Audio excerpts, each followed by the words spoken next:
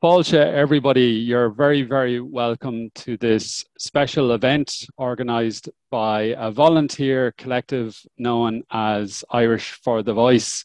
We are a network and a community of Irish-born and Irish diaspora, people of Irish roots and heritage of all shapes, sizes, ages and colours that have come together over the last number of weeks to really stand and honour this moment that we're in this land of Australia, a land that has welcomed and hosted so many of us from our homelands. And as we think of homelands, we think of all the country and nation that each of you joining here, and we pay our respects to all your elders, to the elders of past, present and emerging. And we will have elders with us momentarily, and including some very respected elders, some emerging elders from Australia and from all different countries, and indeed from Ireland. And we pay respects to our own Indigenous elders and our own traditions in Ireland as well. So it feels like a very important coming together as we think about our own history as a people, but also our role, which sometimes has been uncomfortable to look at, where some of our people have been involved in dispossession or oppression. But we want to really honour the struggle, the fight, the quest for peace, the quest for justice, the quest for dignity, the quest for reconciliation, and the quest for healing.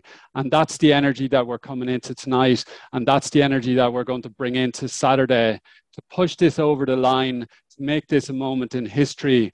And beyond that, because whatever happens on Saturday, this work needs to continue. And it's so important that the Irish Australian community, and indeed people of all migrant communities, and for those that are not Indigenous, are all from migrant communities when we look at it. And it's important that we step up and really look at our history, face our history, and build a new future together. So, to get us moving, we do have a very, very fast-paced event. I actually just noticed a tiny bit of an Australian accent in my voice there. I've only been in Australia 9 months, and I caught myself saying something there. So you're all rubbing off on me. Thank you.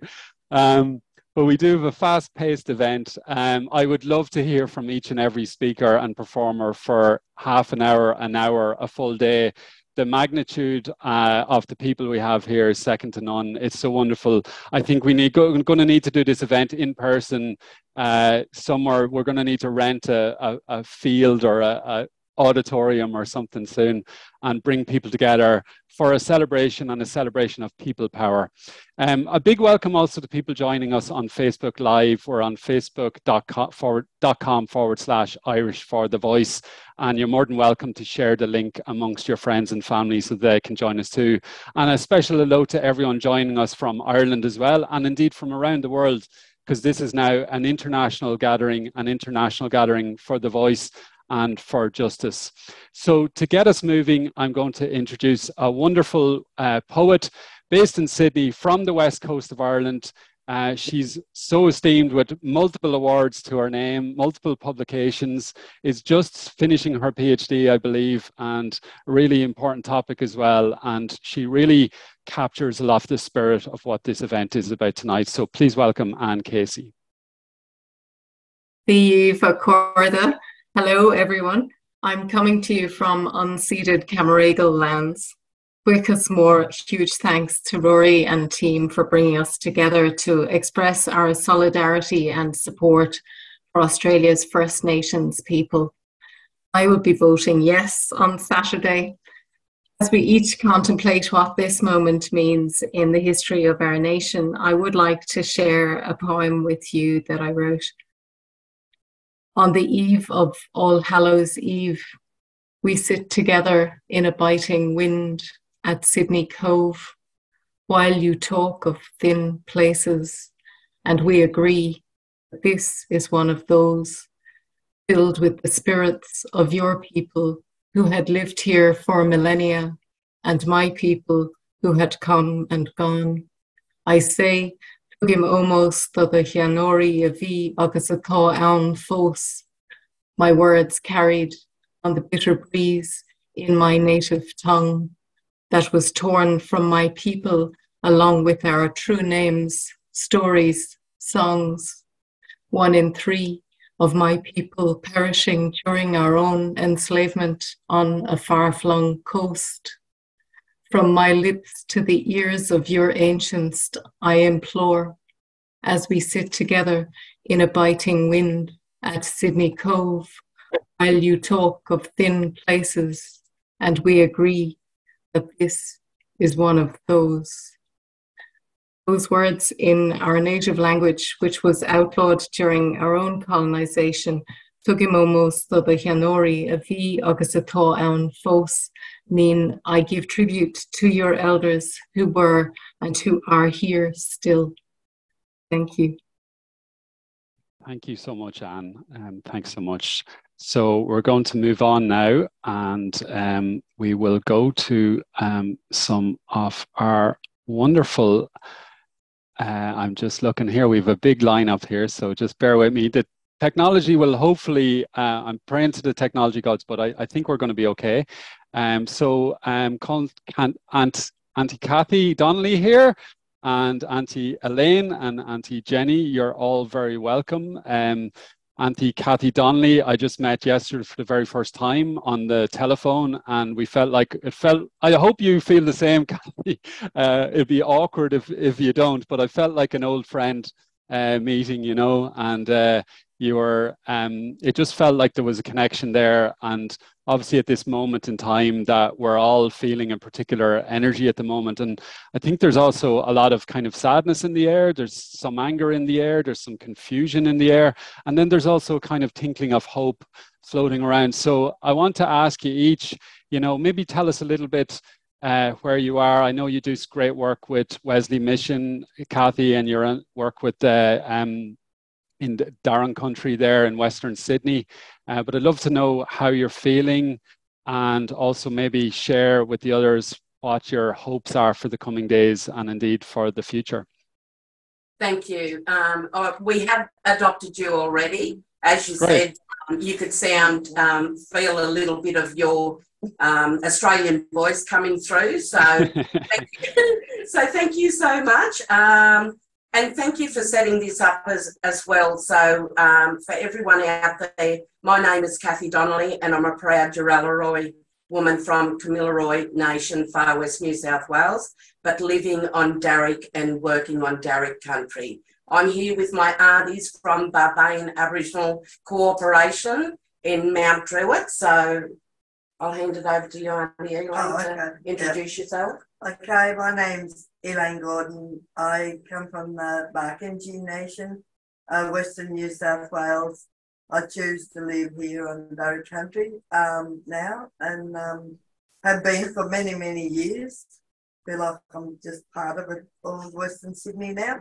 And yeah, and it's an honour to be here tonight, and it's a real honour to know that there's people out there from the other side of the world that are, you know, are there for us, because it means a lot to us that, you know, because I feel like we've never had a fair go, and yeah, and this was going to be our chance, I think, to, yeah, you know, get to take over our own lives and our own well-beings and everything, and I do really hope we get through.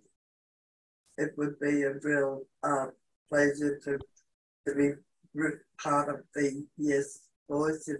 And if we don't, well, you know, we'll just live another day, but we'll still fight for our rights and for who we are. And yeah. Thank you. Yeah. Hello, everyone. My name's Jenny Epsworth. I'm a Limbar Ruairí woman from out northwest New South Wales.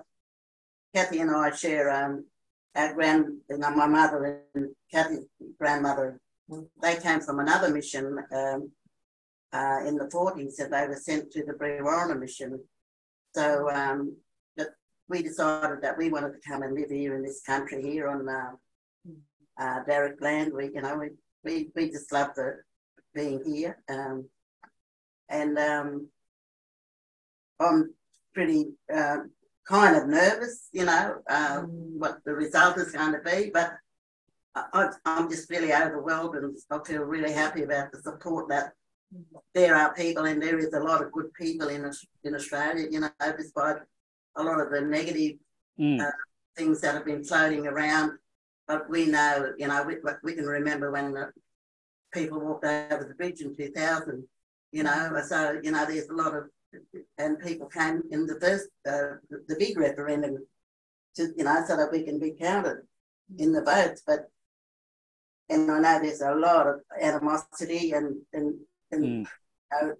it's really sad that we should have to be doing this. I don't think Australia has grown up. And there's just so many, it's very heart-wrenching to hear what's going on. But, I really appreciate and love all the people that are walking with us, and thank you very much. Oh, thank you. Thank you for sharing all that. We appreciate that it is a difficult and emotional time for people. We're getting a lot of chat.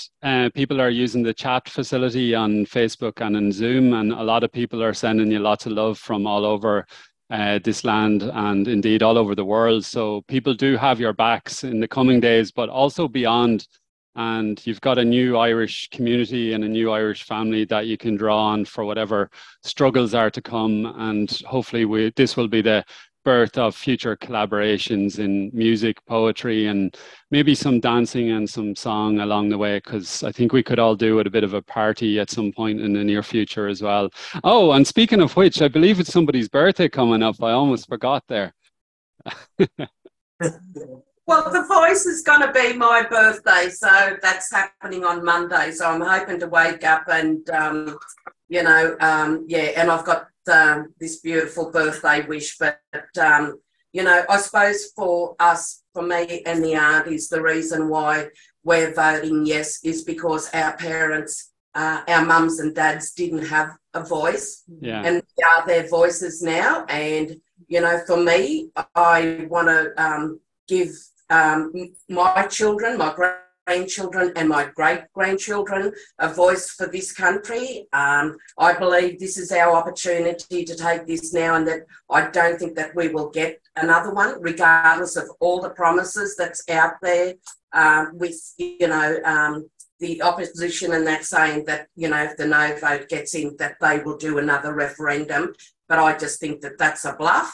I believe, with everyone, the support that we have out there from everyone who's watching today, and all the people that we've spoken to from, the Indians, the Turkish, the Kurdish, there's just so many. I'm hoping and praying that with your help and support that you will get us over the line on Saturday. So my heart goes out to every one of you, and thank you from the bottom of our hearts, because we are so with this and with everyone else. And thank you for marching and walking and being our voices as well. Thank you, and God bless you all. Thank you all. Thank you so much. Lots of love to you all, and have a wonderful birthday. Talk soon. Thanks again. Thank you. Okay, folks, so we'll just take a little moment as well, because again, I referenced the depth of the emotion connected to the issues that we're talking about. This is not just policy and politics, this is about people's lives. And I think it's also a very difficult week on our planet with the mayhem in Israel and now in Gaza, the injustices and dispossessions and oppression that is occurring there and indeed around the world. So it's a tough time for us humans, and I think we need to just find it in ourselves to care for ourselves and to be kind to ourselves and to take a break and tune out when we need to, take a deep breath. And at any point during this event as well, if you just need to switch off or check out and go have a cup of tea or a rest, then by all means, please do that. And so speaking on the whole concept of mental health and well-being and that sort of human spirit, our next guest is very esteemed in that realm, to say the least.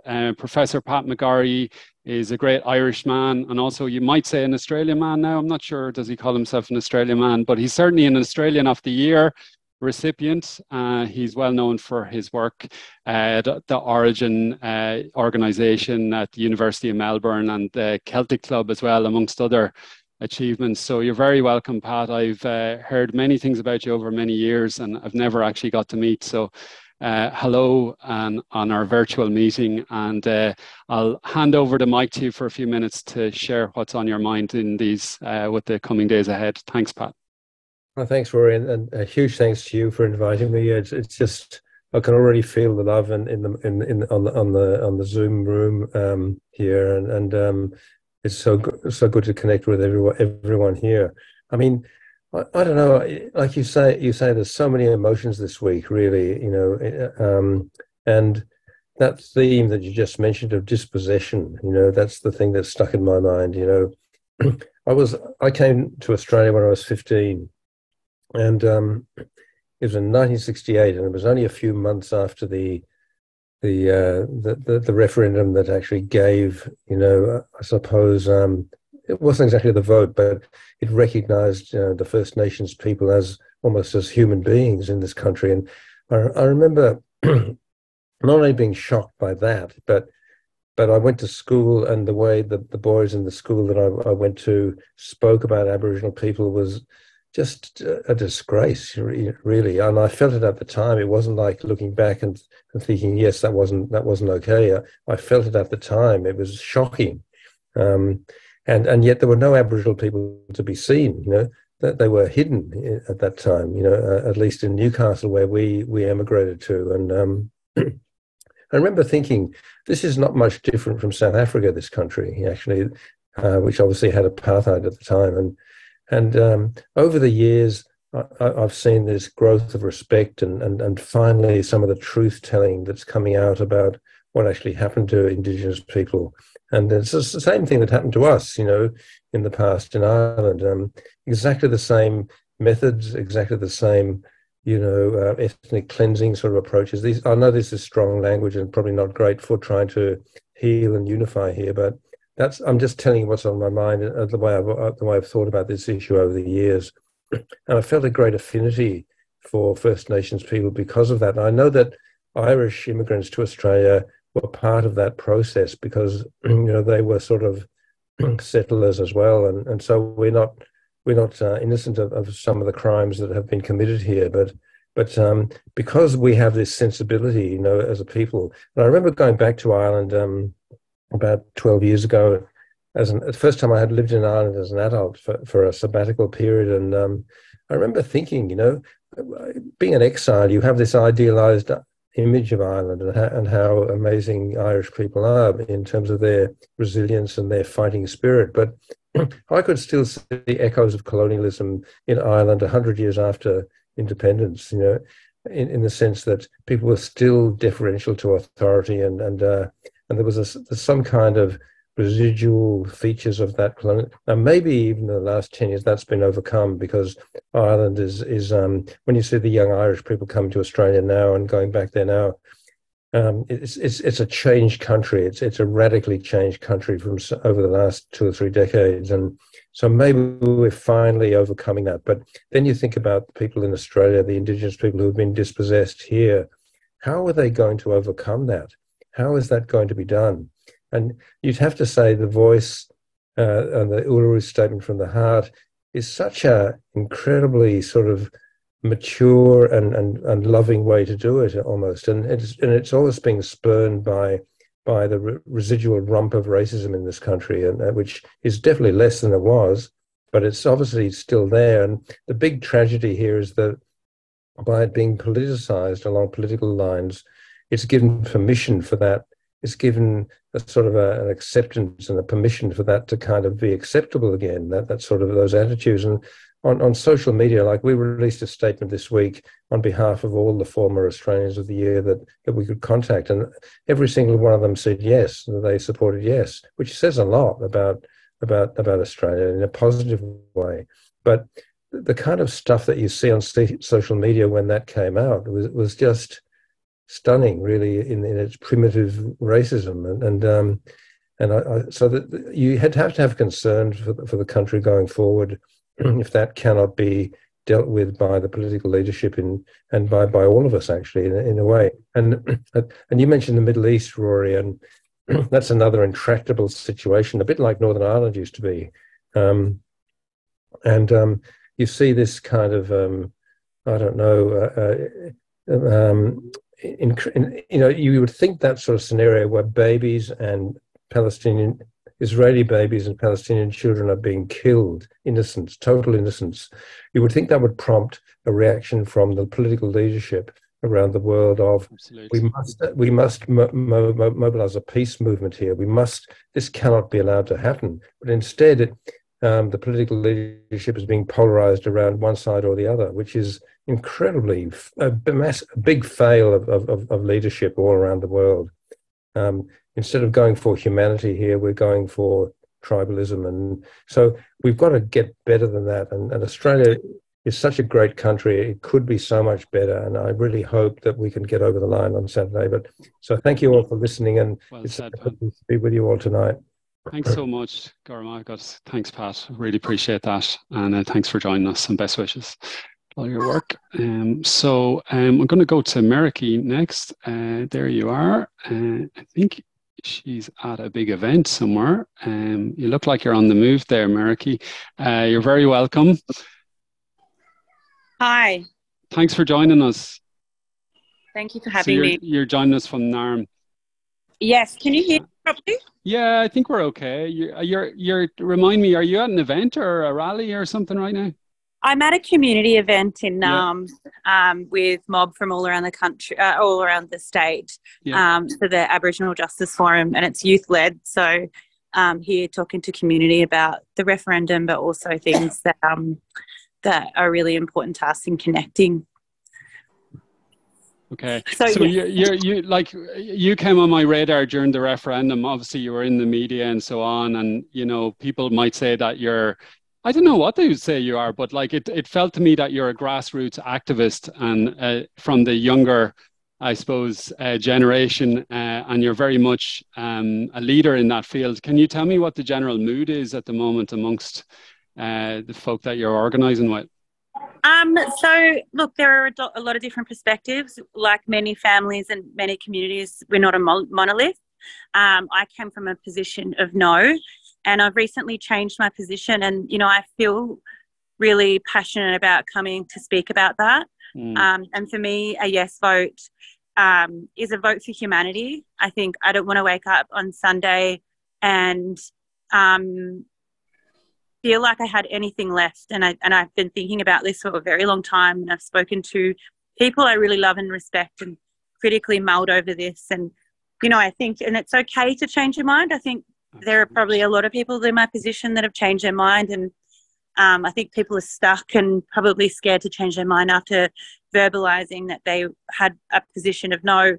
But I think it's really important to get the message across to people that it shouldn't be a message of yes and no. We all want the same thing ultimately, and we were forced into this possession of yes and no. And and I think for me, I don't want to get into the critiques over it now. We're here, we're 2 days out, and for me, a yes vote is for humanity. And, you spoke about what's going on abroad to the Palestinian people, and I think right now we need to feel some humanity, and the Australian people will go to vote on whether they care about Aboriginal and Torres Strait Islander people.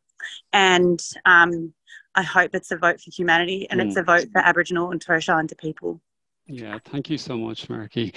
Could you just briefly comment on the work that is required after the referendum, regardless of outcome? Look, we've been organising in our communities for such a long time, and I was speaking to an auntie when I drove down from Sydney to Melbourne, where I stayed at her house. She said we're so tight. She worked her whole entire life. She just retired, and she said, I said, Auntie, you would have seen so many no's in your lifetime. She said, yeah, we're tired of it, but we'll keep going. But yeah, the older people in our generation have seen so many more no's than us, and so many, they would have seen the the abolition of ATSIC and many other different bodies and defunding of such good programs and advisors. Yes, it is just an advisory, but there's so much opportunity. If you look at what's happening with the treaty, with the Victorian treaty body, it's a representative body. It's voted on by Aboriginal and Torres Strait Islander people, and the opportunity, what we've seen just from this small body in such a small time, has been huge. And so I see the opportunity. I believe in the opportunity. I'm for yes, and it's a yes for opportunity and humanity. But also, I want us to continue to organise and not lose faith. Even if it's a no, we'll come back together. I'll fight. I'll stand with my brothers and sisters on the streets again, regardless of how we chose to vote in this election, and we'll continue to fight for sovereignty as we have from the first sunrise. Beautiful. Thank you so much. And in the comments, the word courage has come up so many times, and I know sometimes, it can be hard to sort of take that word on, but people are sort of using that a lot about you and about, those that have been in the fight for a very long time. So we salute you and we take inspiration from it, and hopefully can honour that courage with our own activism and action. So thank you so much. Everyone, let's get as many votes as we can over the line on Saturday. Take care. Let's do it. Take care. Bye-bye. Bye. Okay, folks. So we're going to keep moving on. Obviously, as I mentioned at the beginning, very difficult to be so brief with speakers. It feels a bit unfair. One of the reasons we decided to have very brief slots was to be respectful and mindful that it is a difficult week and a very busy and demanding week, especially for campaigners. So the ask was to just have a short speaking slot. But as I said, it's a difficult one because these are very wise and knowledgeable people. Someone that has been at the forefront of making, I suppose, cross-cultural connections and solidarity over the last decade, particularly through music and the arts, and not just that, but particularly through songwriting and story and music and bringing people together in community, is another. Actually, there's a very West Coast of Ireland theme here of County Clare. So I think she's a Clare woman, but she's kind of a Galway woman as well. And that is Áine Tyrrell, who's up in Bundjalung country with me, actually, around the corner. We're about 5 minutes away from each other. You're very welcome, Áine. Thanks, Ruairí. And even though it's a short spot for music, they requested a track of mine, which is quite a big track. So just a bit of a warning there. And at the end, I'll do another song where we'll all come together and, sing along and have a moment. But I suppose this song is fitting because it came from other moments of activism and my journey to, it's Mission Áine Tyrrell. My name is Áine Tyrrell, and I am from County Clare in Galway, and I come from a family of musicians who have used music, dance and arts to speak to many political things over the years, and I'm very proud of that. And my journey to play music in this country, actually, lovely mentor of mine, Shane Howard, is in here tonight. And accidentally being Irish, it put me onto world stages where I accidentally ended up being on stages with Indigenous musicians as well. It's where they put those of us that they couldn't find fit anywhere else, which was quite ironic because the Indigenous singers should have been on the whole stage and the rest of us should have been on the world stage, But in Journey of Playing Music here, there's a track I wrote that I was asked to sing at the Black Lives Matter march here on Bundjalung country a couple of years ago that spoke about our shared versions of colonization, I suppose. And at that time, the request for me to sing that was because us as white people can do some of the heavy lifting in terms of being able to lean in and have conversations from where we're from with people who are from the same places as us. And sometimes it's easier to get those messages across. But when I sang that song, pictures went online, and I actually got a lot of online abuse over standing up for Black Lives Matter march. And the comments were quite interesting in that a few of them were saying that they had Irish heritage and couldn't understand why I was standing up for that. And that kind of took me by surprise. But then it made sense, the English school system is what came over here. So there's a lot of people with generations back of Irish heritage who might not know exactly their story and their history. So this song came through for that. And at the time that it came through, I didn't really know what to do with it. And I sent it on to two of my beautiful musician friends, Dobby and Emily Warramara, First Nations singers. And they said, well, you have to release it, you know. And there it was, you know, the line in the sand. And it has brought me a lot more online abuse. But at the time of release, my plan with this track was if it just had one person lean in a little bit further, and that's what we can all do as Irish people on this land, whether we're here generations back or we've just arrived, we have the ability to do that. And it did, you know, and it has done for many years of playing it. So yeah, it's a big one, so hold on tight, but by the end, yeah, we'll have a sing-along together for sure.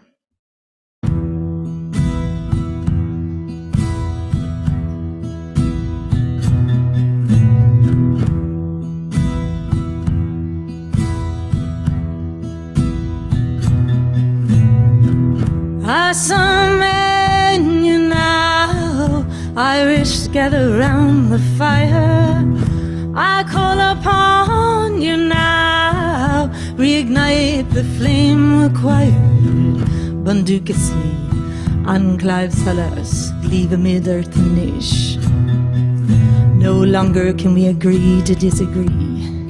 If you claim any ounce of Irish ancestry, I'm calling on you, 30% of this so-called Australian population, to ignite the fire in you from past generation. You were shipped here through waves of famine and rebellion. Your DNA did not drown. You are the survivors of oppression. That ancestral voice inside you and me needs some awakening. But as I walk this land, my God, I hear our ancestors. They're screaming, they're screaming.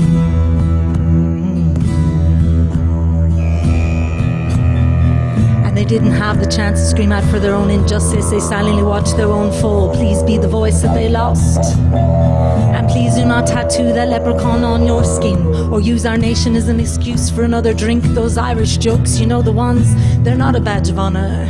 They're a systematic abuse's attempt at humor. Your Irishness is not the green that you garnish on St. Patrick's Day. You've been sold that so your cellular memory may not resurface in this way.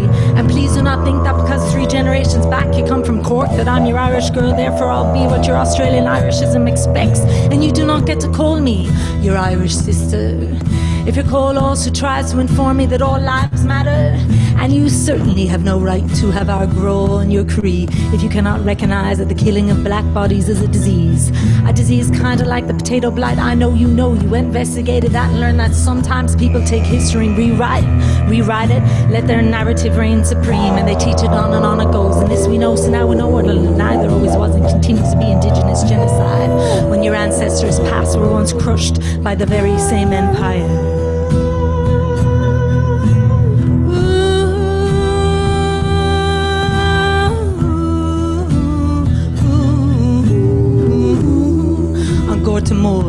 On Gortamore, 1 million starved to death on Irish land, choked by the Crown's greedy hand. 2 million more as refugees, discarded traditional landowners removed from country.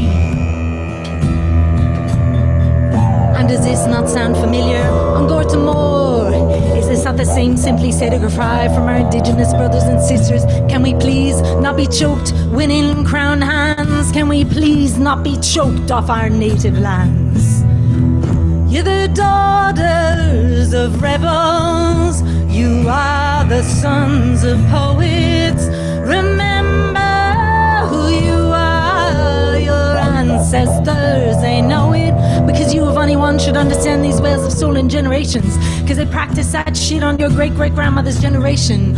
Earl Grey schemed a way to ship off our fertile 8-year-old girls, enslaved to ex-convicts to use as their populating whores. Coffin ships only with a land with 5 of its 10 feminine body. That's 50%, which is more likely indigenously arrested than die in custody. And do you not hear that ancestral cry through your DNA? Do you not hear your grandmother's sisters, brothers lost in this way? The fever of families systematically torn apart, wars deep in your veins. Do not turn away when we're all once entangled in the same chains. And you do gonna get to sing our songs, lamenting of generations of children. If you cannot sing for this land's Banduka sock spirits kindred. And yes, I can hear it, it's true. The Irish were also enslaved, and the no blacks, no dogs, no Irish attitudes at times remains. And yes, once we were caged and chained in the same prison, and we were dispossessed and beaten by the same British colonialism. But there came a day where your white skin did become your privilege.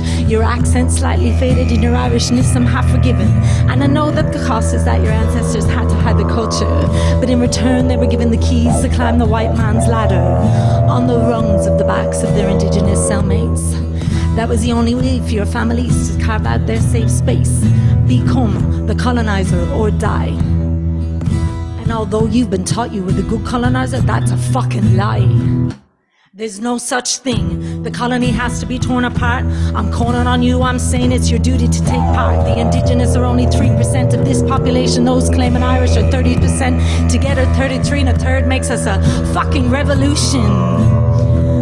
You're the daughters of rebels. You are the sons of poets. Remember who you are. Your ancestors, they know it. You're the daughters of rebels, the sons of poets. Remember who you are. We call you now. Glíomh mid Earthanish. Oh, we call you now. So I demand you feel into your genetic coding, the same one you claim makes you cry when you hear me singing. Feel into your feet as tap of the Keolag is cracking. Remember your ancestors' past were once crushed under the same Union Jack. And I demand you hear the tears shed for your ancestors' stories. I demand you hear their same cries and the modern Indigenous imploring. Shame, shame, shame, it has taken us this long, but unraveling is hard, colonization, it holds on strong. You are our lost Irish sons and daughters, the daughters of rebels, sons of poets. You were the agitators. Once silence, you now have a voice, and I'm begging you use it louder. And I promise you'll make all in Ireland and your ancestors even prouder. The last few years we've danced long forgotten jigs every time Ireland launched itself forward, unshackling, voting yes to freedoms by letting the truth be heard. Your truth has always been woven between these two shores. We send you strength, unclived solace is yours. So whatever percentage of you feels Irish in your genetic claim, honor Ireland by launching this land forward in yours and our name. Let us dance a stance again, but this time alongside our freedom Indigenous cellmates, allies. We from the start to so-called Australia tried to re-educate, so I summon you now as Irish, gather around the fire. I call upon you now to reignite the flame now required. You're the daughters of rebels. You are the sons of poets. Remember who you are. Your ancestors, they know it. You're the daughters of rebels, the sons of poets. Remember who you are. You're our daughters, you're our sons. Remember who you are. We call you now.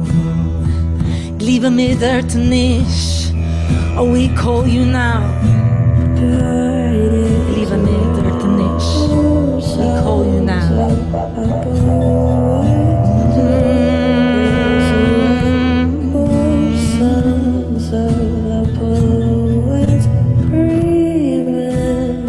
Glíomh mid Earthanish. Remember who you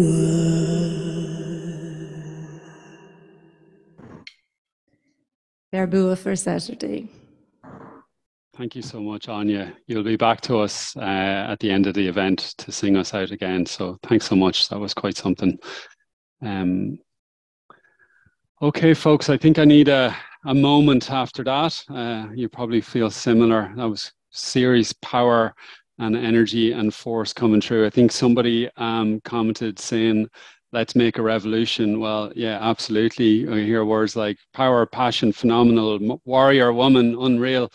So you're getting lots of great comments in there, Áine, and I think we always need a soundtrack to the revolution, and the music has always been with us in that, in this land and in our own land back in Ireland. So we're going to move along now, and we have a Member of Parliament for New South Wales who's well known as an independent member, also for his campaigning on marriage equality, and indeed many of us were involved in the Irish campaigns around marriage equality. I also know him from his work in gambling reform and taking on the obscene and, I would say, corrupt industry, the gambling industry that has polluted Australia and particularly New South Wales. I'll try and stop myself at that because I could go off on one a little bit more. And he's also been doing amazing work on the referendum, particularly outreach with migrant communities as well. So I'll welcome Alex Greenwich. Welcome, Alex. How you doing? Hi, folks. Thank you so much for having me, and congratulations on doing this awesome Irish for Yes campaign. I'm joining you from Gadigal land, and I'm really proud to be wearing my Yes T-shirt today, and throughout what has been an inspiring campaign, what has been a really tough campaign. And in many ways, it has some strong similarities with the marriage equality public vote that we had 5 years ago, which we learned so much from the Irish campaign for marriage equality from your public vote process. You know, the similarities are we're voting on something that's going to move our country forward. We're voting on something that will create Australia as a more equal and fairer place for everyone, especially Aboriginal and Torres Strait Islander people. But more importantly, writing yes on Saturday, October 14 is an honest thing to do. Aboriginal and Torres Strait Islander people are our First Nations people. We benefit from learning from their 65,000 years of custodianship. So I've been really excited to talk to people right across New South Wales, throughout Sydney, doing the phone banking, speaking to multicultural communities, and people are excited to move Australia forward. So in the time we have left between now and Saturday, it's going to be so important not to be distracted by the noise and negativity that is out there, but focus on the invitation that we have from Aboriginal and Torres Strait Islander people to take hold of this opportunity and to vote yes. This is something that will bring Australians together. You know, I'm a member of a parliament, and so often we make laws that impact the lives of Aboriginal and Torres Strait Islander people, but we don't listen to them. We don't consult with them. So making sure we bake that process into our constitution is so important. It will lead to better policies, better outcomes, and ultimately a better country. So if I can encourage everybody here to do whatever they can between now and Saturday to move the country forward, engage with friends, have some of those difficult conversations that I know Irish people are really good at having. You're some of the best people at having difficult conversations and convincing people to change their mind. Ultimately, this is a real important opportunity for our country, not just for Aboriginal and Torres Strait Islanders, but for all Australians to move us forward. Thanks so much, Alex. Appreciate your time and energy on this, and good luck in the coming days with the campaign, and take care. Thank you. Thanks again. Bye-bye. Okay, so thanks for all the comments coming in on the chat on Zoom. We did have a technical glitch that we spotted just a while back on the Facebook stream, but it is streaming on Facebook now. You can, if anyone wants to hop over there and share the link, if you feel so inclined, but don't feel like getting distracted by that, that's perfectly fine. We have Rachel and lots of our great speakers waiting, and I appreciate your patience. So we're going to move on now, and we have, I keep using the word esteemed, but it's completely valid and justified in every instance. And in the next instance, a world-renowned playwright and novelist and writer and thinker, Thomas Keneally, who's a Booker Prize recipient amongst many others for his book Schindler's Ark, which became Schindler's List, and multiple other books and novels, including one about the famine, and very much has been an amazing ambassador for Irishness and Irish culture and connection, but the link between our two lands. And he's been very strong and outspoken during this referendum. I saw him as part of the Writers for the Voice, and he wrote a very strong piece in The Guardian that's worth looking up.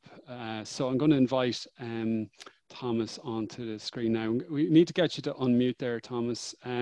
You're muted, so I need you to get to check the unmute button.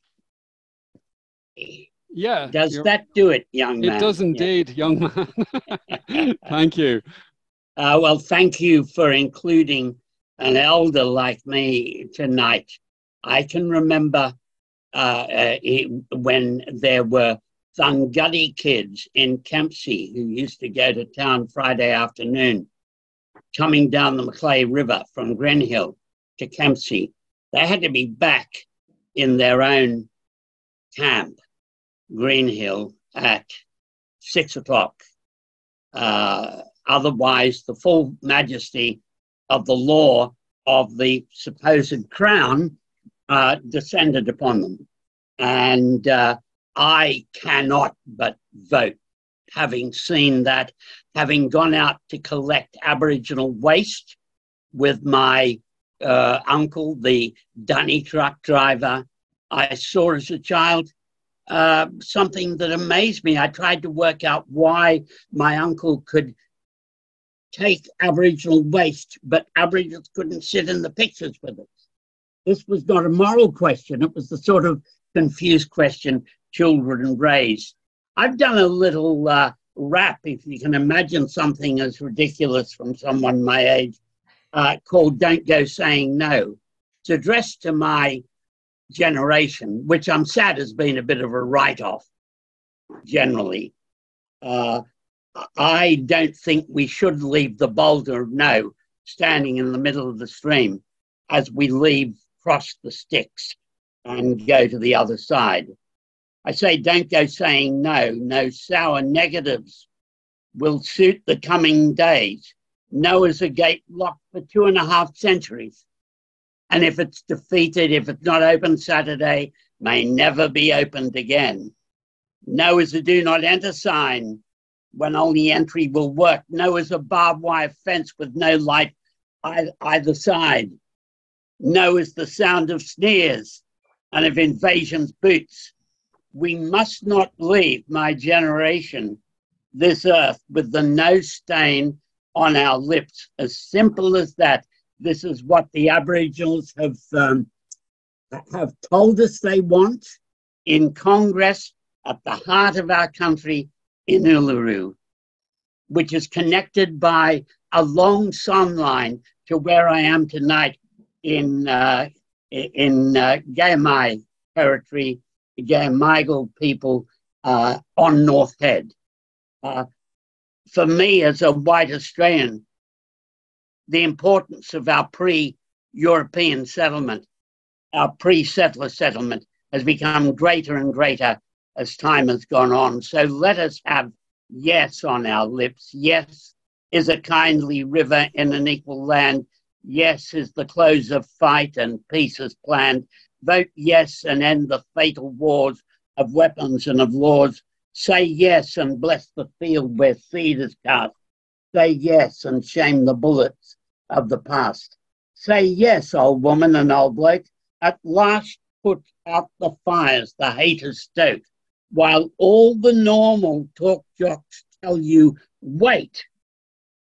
Ask what they have to gain through their stale hate, because they live off us all versus them, not off you and me in equal status of the truly free. In saying this to my white and Aboriginal Australian friends, I want to say, vote yes, make an old man legitimate for the first time in his own country. Until we have voted yes, until we have sat at the same table, until we've shared the table of the Commonwealth, until the kids beyond the gate in Kempsey have the same lifespan as me.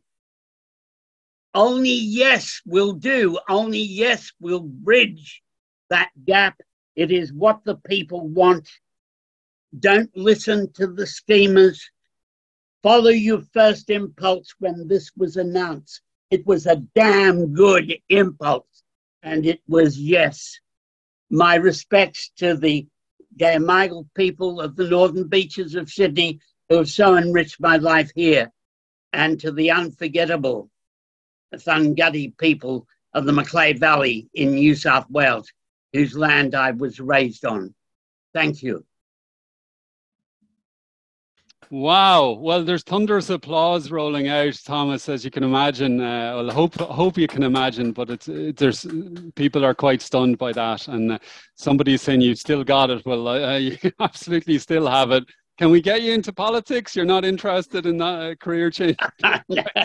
No, hard enough to write. I couldn't destroy myself by writing books, so I don't want to try politics. Well, you've still got great fire, Thomas. Thanks you so much for bringing that in and sharing that with us. And we're going to move along and keep that flame lit.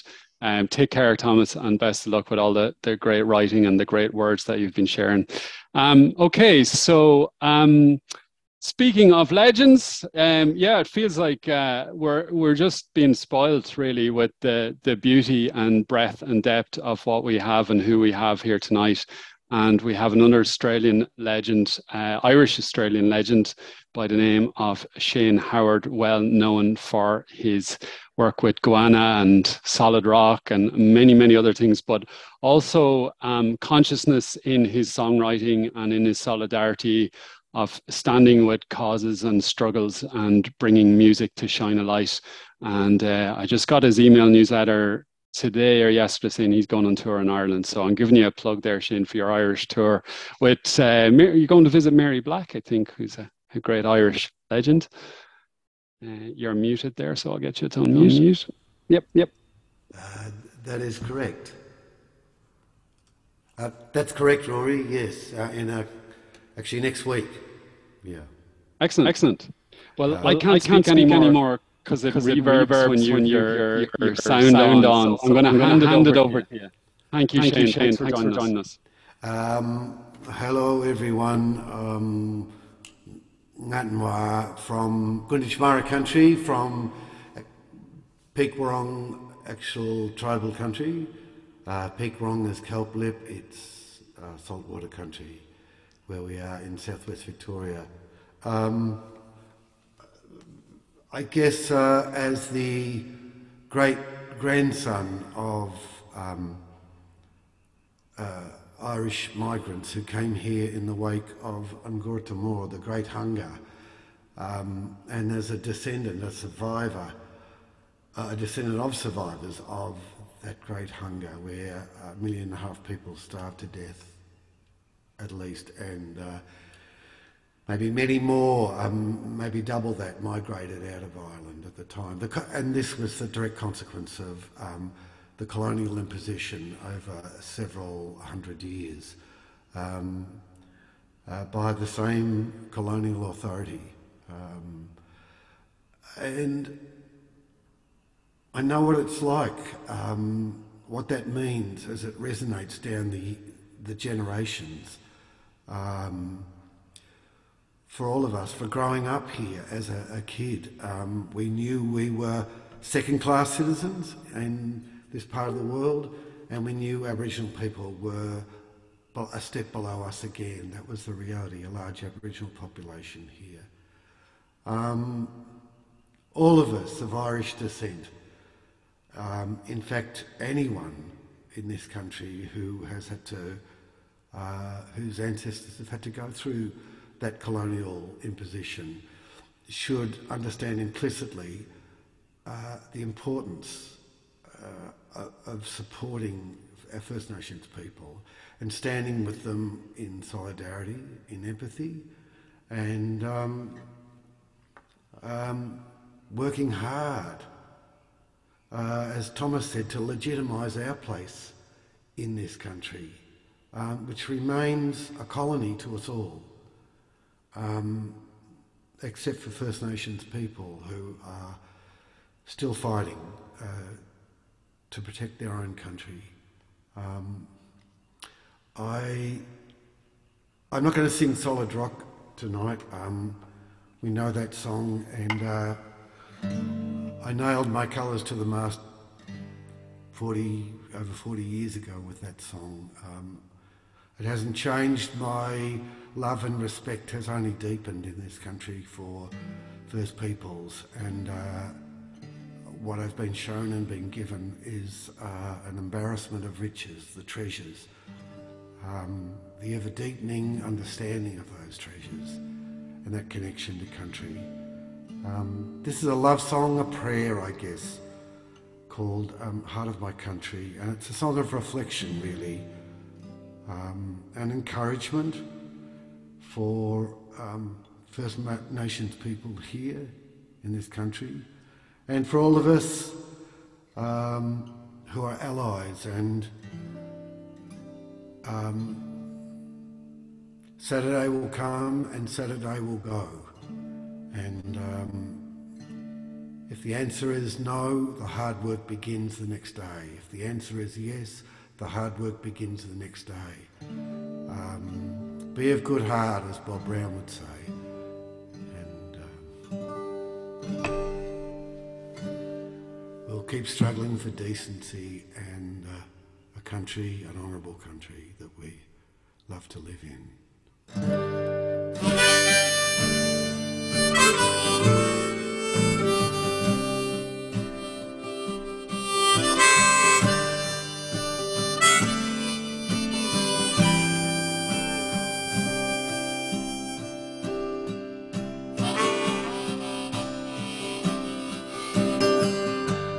Thoughts blow down empty roads, carried on the wind.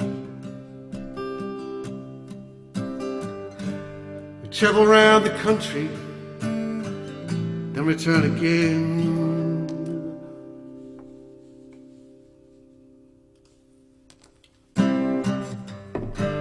From a place of standing still, I feel them touch my soul. Does anybody make decisions of conscience anymore?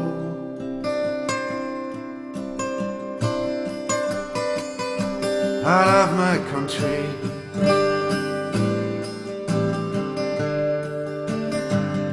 Never surrender.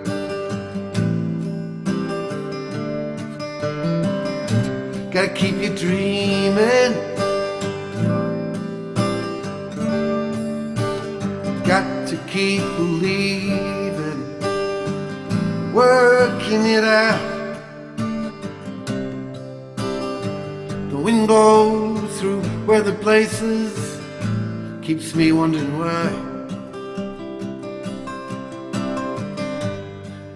The time comes and goes and spirit never dies. Look into the heart of the land, then we have to choose whether the wealth we gain is worth the wealth we lose.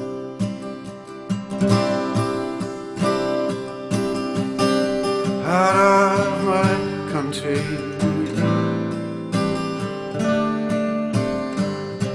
never surrender.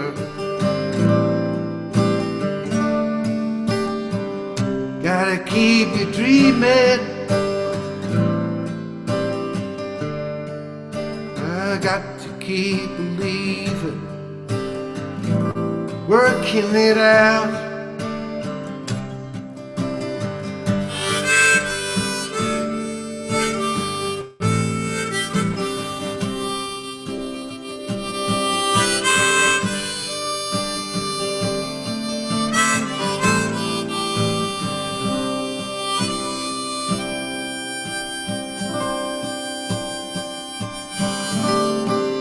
Holding out, holding on, another day gone by.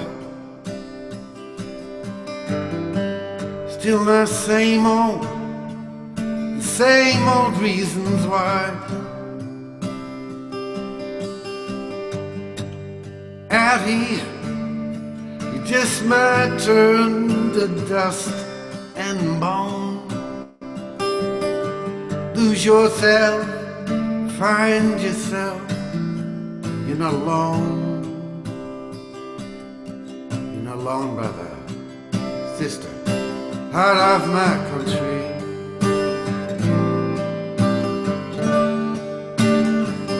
Never surrender.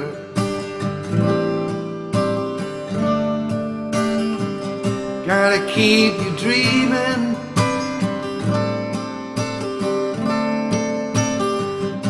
got to keep believing, working it out, work it out.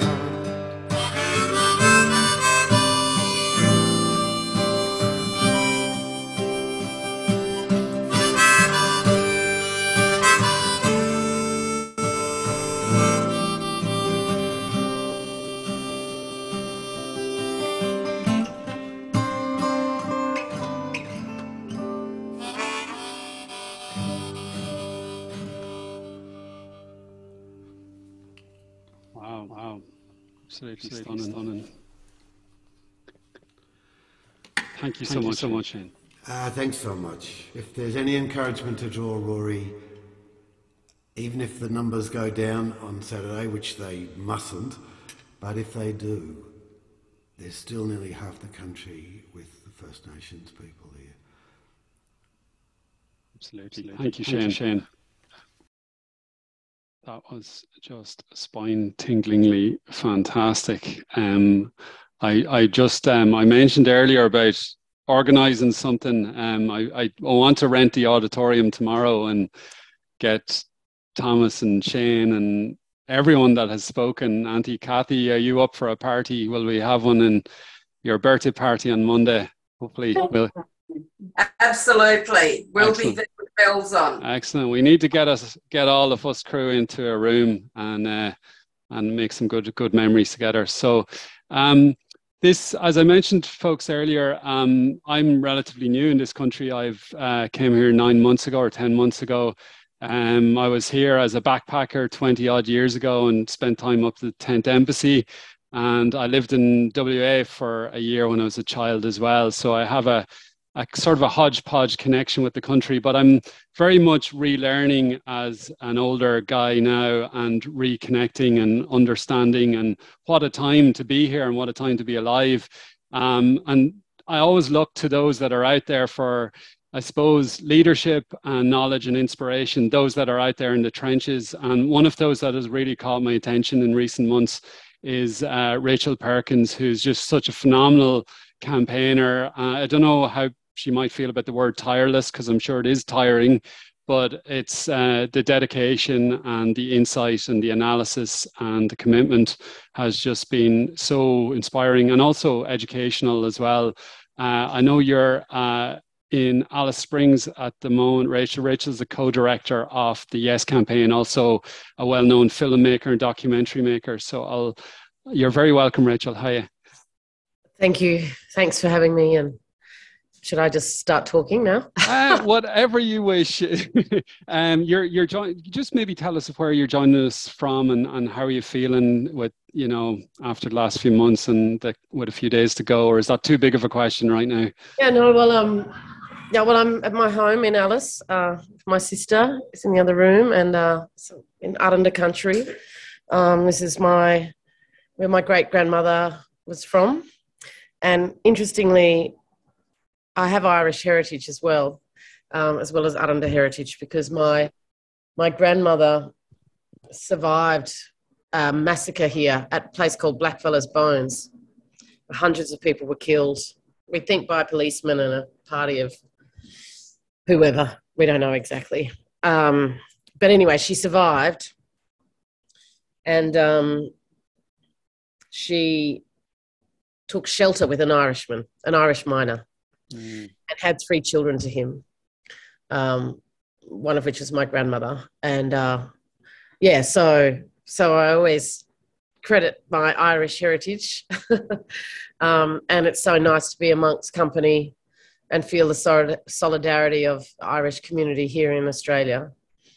Many of us Indigenous people have Irish heritage as well, because, the story about the Irish, I don't need to tell you, and blackfellas also have part of that story as well. So I wanted to, thank you very much, the people behind this, Loretta and others who pulled this together, and also pay respect to Kathy and the ladies there on the couch. I haven't been sitting here for all of this, but it's so to your question, it's we're 2 days away from something that's been 200 years overdue. Mm. The numbers are not looking good in our favour. So that's heartbreaking. And we've been inspired by, the marriage equality campaign, the tireless work that Alex did, his leadership. That's our great inspiration, what was achieved for the country with that campaign. But we're in a very difficult situation, I think, with the sort of conspiracy theories and misinformation abounding. We've always been very challenged, and we've also been stuck within, which is always what Aboriginal people get stuck in, this thing between the parties, using us as political football. It's the story of our people, experience in this country. But the thing that has been most amazing, I think, is like being on this session tonight and listening to people and going out and meeting volunteers and, being in forums around the country. There's just been an overwhelming outpouring of just beautiful support from our fellow Australians for this. And you're right, the comments in the chat about, and Shane's comment about, we may not get there, but we will get, there will be millions and millions of Australians who will vote for this. And that's an outstanding thing. Unfortunately, I think, our country suffers from a lack of knowledge about its history. And certainly you can see that the young people, when you look at the research, young people are overwhelmingly in support of this. And the older they get, unfortunately, the less supportive they are. And we know that earlier generation didn't grow up with any sort of education about the history of their country. So I think they have a lack of understanding about what the rationale for this is. But they've also been very much misled, deliberately misled, for misinformation. Yeah. People have all sorts of wild ideas about what this referendum's about. Think it's going to take away their houses. Think it's going to be a veto over Parliament. Think it's going to be a tax on all Australians. They think we're all communists. I mean, it's just out of control. I feel sympathy for people who haven't been able to overcome that misinformation and have been reduced to being fearful of something that is so incredibly modest. So we have 2 days to go, though, and a lot can happen in 2 days. We've seen the polling improving, and, I still hold out hope, although, it's very tough. We're definitely the underdog.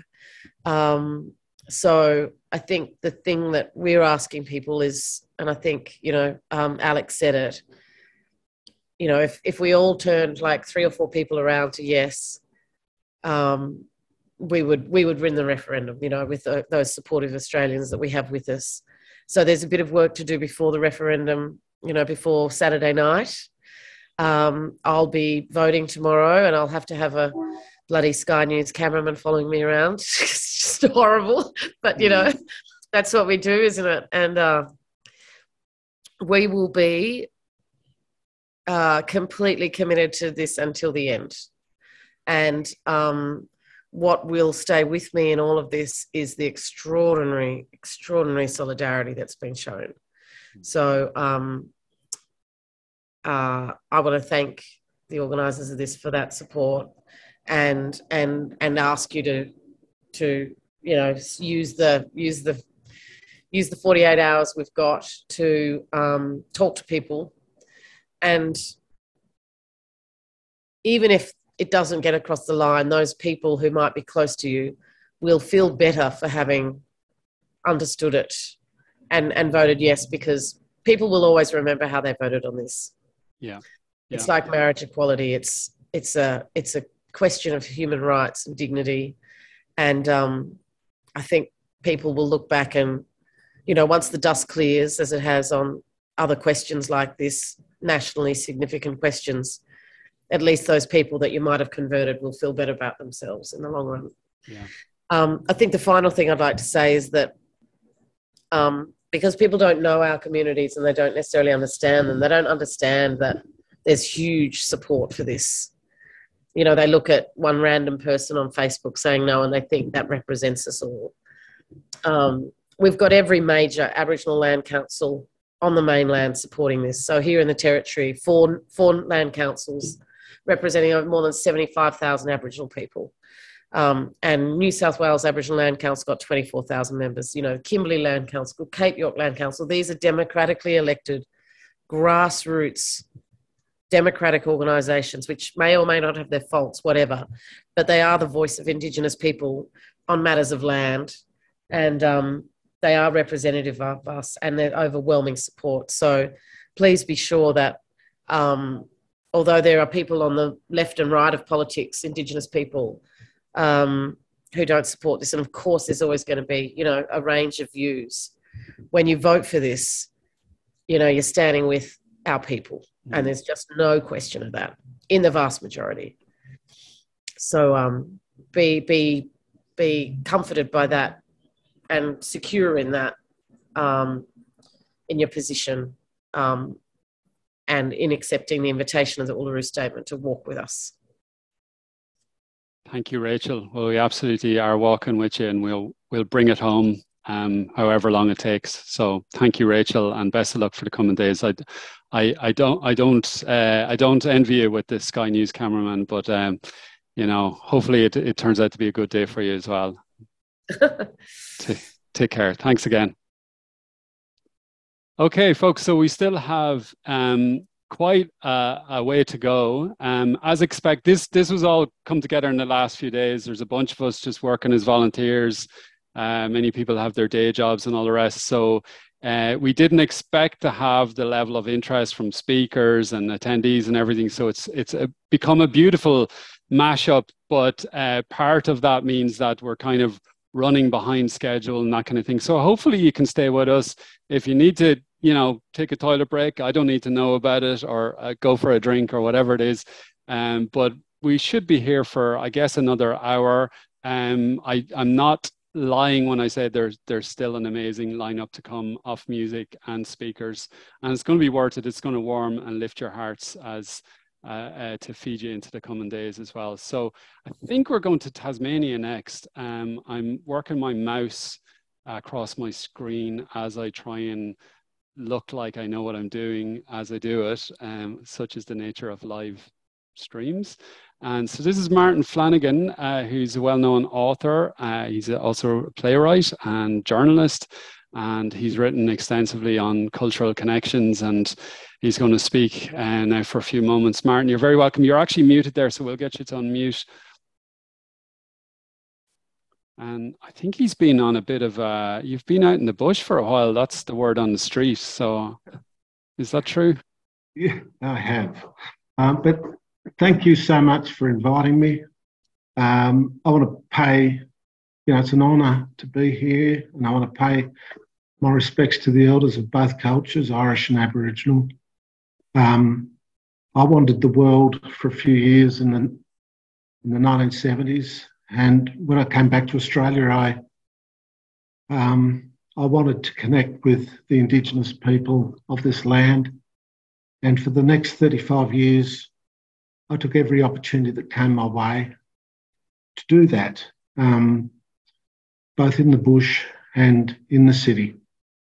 And there were two big surprises. The first big surprise was how little racism I copped as a white fella from Aboriginal people. And the second surprise I had was that I met a series of great elders, and none of them expected me to feel guilt. And I'm currently writing a book with a great Tasmanian Aboriginal elder called Patsy Cameron. And she says when the past is acknowledged, the guilt stays in the past. So I wrote about these experiences as I had them.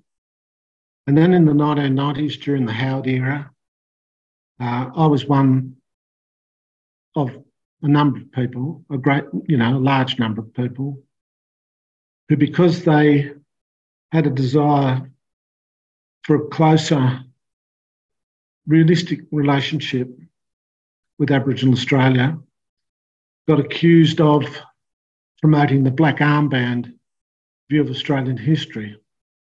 And the idea was that we were doing it out of guilt. And after I had enough experiences with great elders,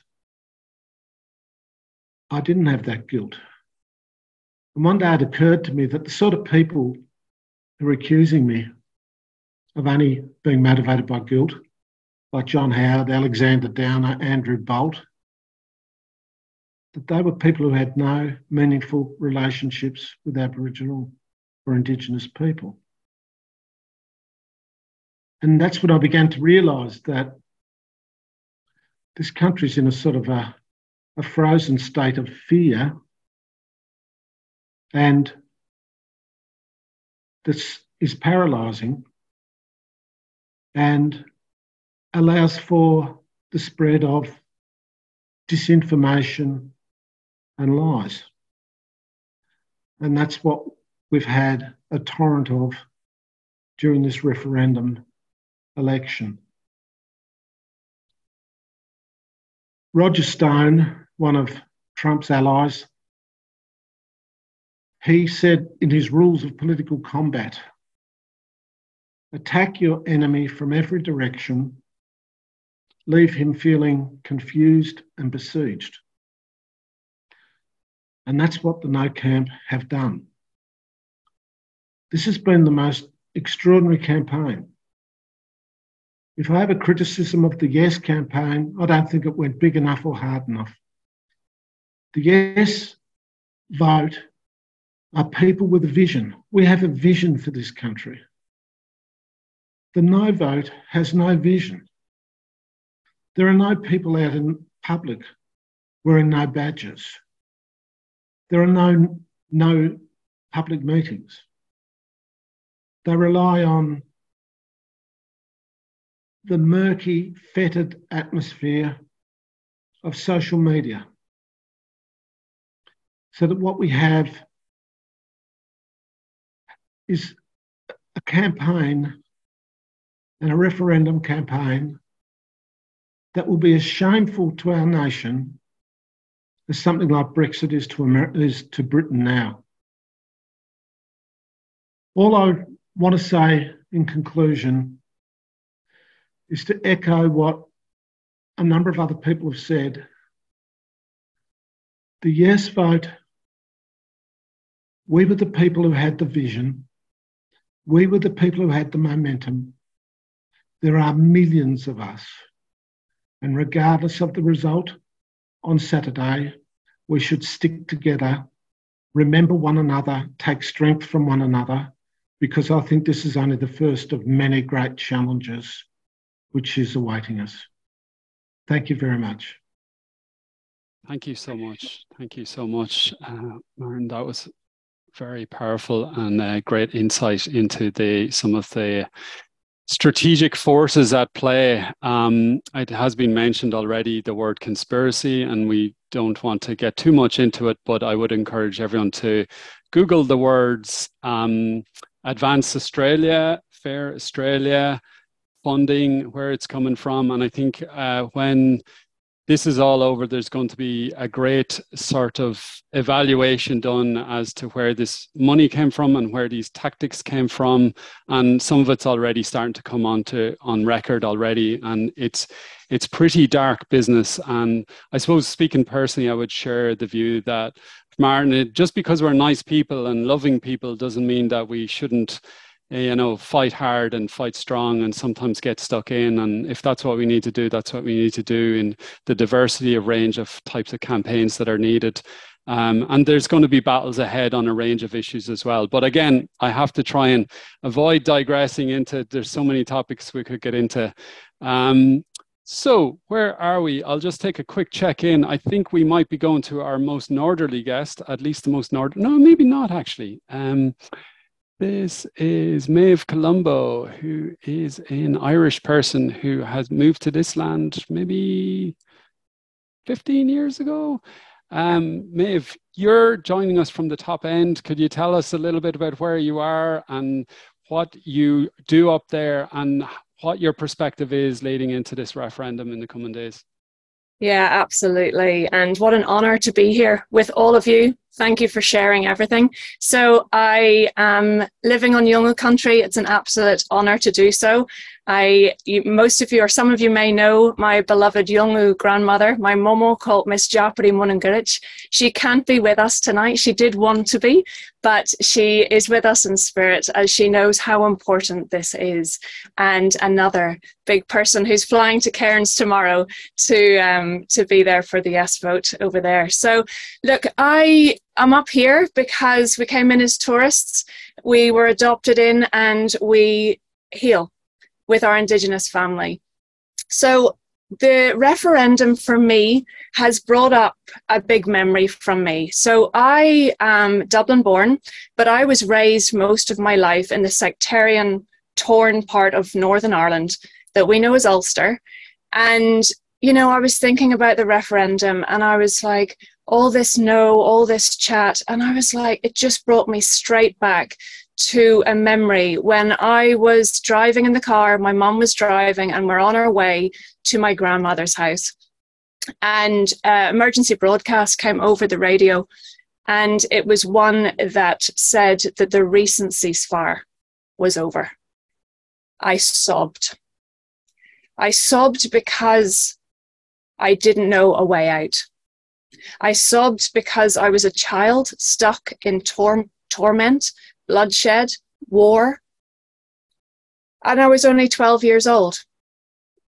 Now, as a visitor to these lands, it made me think of what actually stopped the torment of where I called home at that stage, and that was an agreement called the Good Friday Agreement.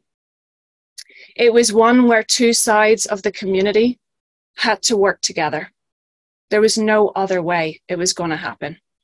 Was it the best case scenario? No. But from the signing of that agreement, it ended 30 years of violence and bloodshed and loss of life. So fast forward now, living in Australia, living on Yolngu country, walking with beautiful First Nations from all over this country and this continent. The document that sits behind this referendum is the Uluru Statement from the Heart, by one of the largest consensus of First Nations, knowledge keepers, elders from this very country. They are the heart of this country. This is their invitation for us to stand with them. This is their invitation to ask us to be in our heart, to unite, to reconcile a part of us, because our heart only ever wants us to feel love first, not pain. It wants us to embrace each other, not hate each other. But I understand just how much turmoil, pain, and everything that is in the way of us feeling our heart. It is an invitation. It is an invitation to help get this yes across the line. I'm one of those very hopeful people. It's not over until it's over. We still have 2 days. We still have 2 days, and a lot can happen. Absolutely. You can, Maeve. You're so true. Like the polls have been heading in our direction at a rapid pace in the coming days. And I do believe that, you know, every now and then in an individual's life and indeed in a country's life, miraculous moments occur, moments that we get to have the privilege to be in and to be part of and to make happen. And let's ensure that this is one of those. So thanks again. And hopefully we'll meet in person at some point along the way. Take care. Okay, folks, so we might be going live to Ireland now. I think we did have a few tech gremlins with the music here for Steo, but we might be okay. So Steo Wall is a friend of mine who actually lived up the road from me about 10 months ago before we ended up in this country. He's originally from Dublin, singer, songwriter, musician. He's got his second album out now, and he's making waves, and he's very much a guy who speaks his mind, sings his truth, and challenges and confronts injustice for every season. You really find that in his lyrics and in his music, which I encourage you to check out. And also celebrate, I'll just bring him on screen now. I want to celebrate your new album, Steo, so congrats, because I know that takes a lot of energy and a lot of dedication, so well done. You might want to explain the t-shirt, because Irish people will know what it means and is. Not everyone may do. So Steo, you're very welcome. Maybe give us a wee intro to your t-shirt. Yeah, so the t-shirt is turns racism on its head that we used to experience, Irish people used to experience in England in the 70s and 80s, you know. So they used to have signs on pubs and shops saying no blacks, no dogs, no Irish, no gypsies allowed in this establishment. And these t-shirts, on the back of it says "Know our story" and "Know your history." So it flips that on its head, and it's also the name of an anti-racism song that I wrote on this album as well, saying it's called "More Blacks, More Dogs, More Irish," which I got a lot of flack for as well. You did get a lot of flack for it, but you also got a lot of support for it. And, you know, there is, I think it's been referenced a few times tonight, that sometimes when we do make a stand that we get abuse, we get attacked, and many people here have been, have felt the brunt of that, and you did in recent times as well. Yeah. So celebrate that courage and resilience, that it comes at a price often as well, doesn't it? Yeah, well, I think, you know, you're on the right track when you're pissing people like that off, like, you know. That's how I see it anyway. Pissing off the right people, yeah. So Steo, you're going to sing us a song, and it's like change of maybe you're not. Okay, tell us. I've had a problem, technical problems with the guitar, but just from everything I've heard here this morning, Brody, I just like I'm a member of the travelling community, the Indigenous tribes of Ireland, and so I just wanted to express like me solidarity and me love to the First Nation peoples of Australia, and I've a real urge to sing this song. I've no guitar, but I'm going to try it a cappella if that's all right. It's a song off the album that it's just my ancestors want to talk to your ancestors, so I'll give it a bash, all right?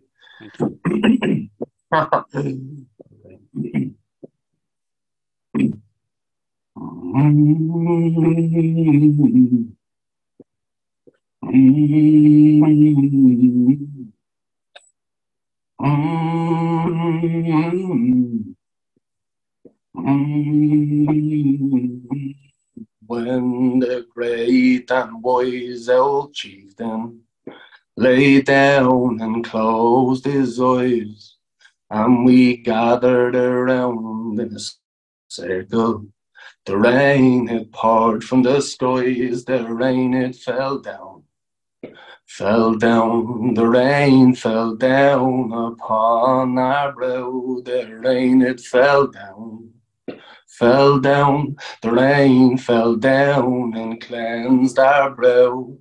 When we damage and pillage the mother, we only reap what we sow. We must learn to love one another. Brothers and sisters, it's all that I know. Love is free. It's free. Love is free for you and me. The ancestors call out to me. They call out to me. When the great and wise old spirits lay down and dreamt up this land, and they whispered this song to the birds in the trees, and the birds they sang it for man. Then we were free, then we were free to be what we'll be. The ancestors call out to me. They call out to me, the ancestors call out to me. They call out to me, ancestors, ancestors, ancestors, ancestors.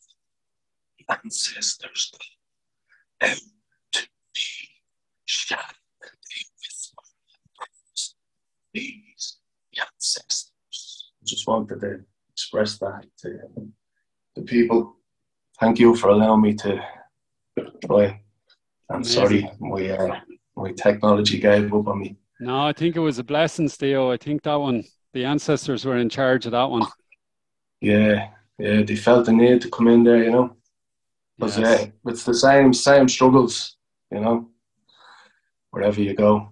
So thanks, Rory, and the best of luck on Saturday. I hope it's a resounding yes for everybody, yeah. Thanks, Theo. Have a look at the comments before you go, because you're getting a lot of love in there. Spine tingling is what somebody said. Yeah, well, I actually started it in the wrong key, but it's all right. Listen. I was meant to come out. I'm going to boot you off in a minute, because I was talking to Sean about this earlier, that us Irish people say sorry a lot, don't we? And it's like, don't apologise, you aced it. Thanks so much. Good on you. Thanks, man. See ya. Take care. Good to see you, Theo.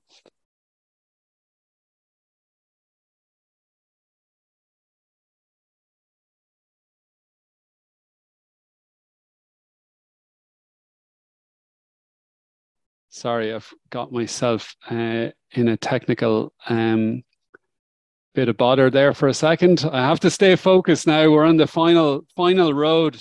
I guess we're the final quarter, so we'll get there, and we're shaping up well. And so many people still with us from all over, really. And I really appreciate seeing all these comments in, and so much excitement and love, which I know, like, that hasn't been the dominant sense of the energy in the last few weeks. Is you know, we dare not have used the word excitement.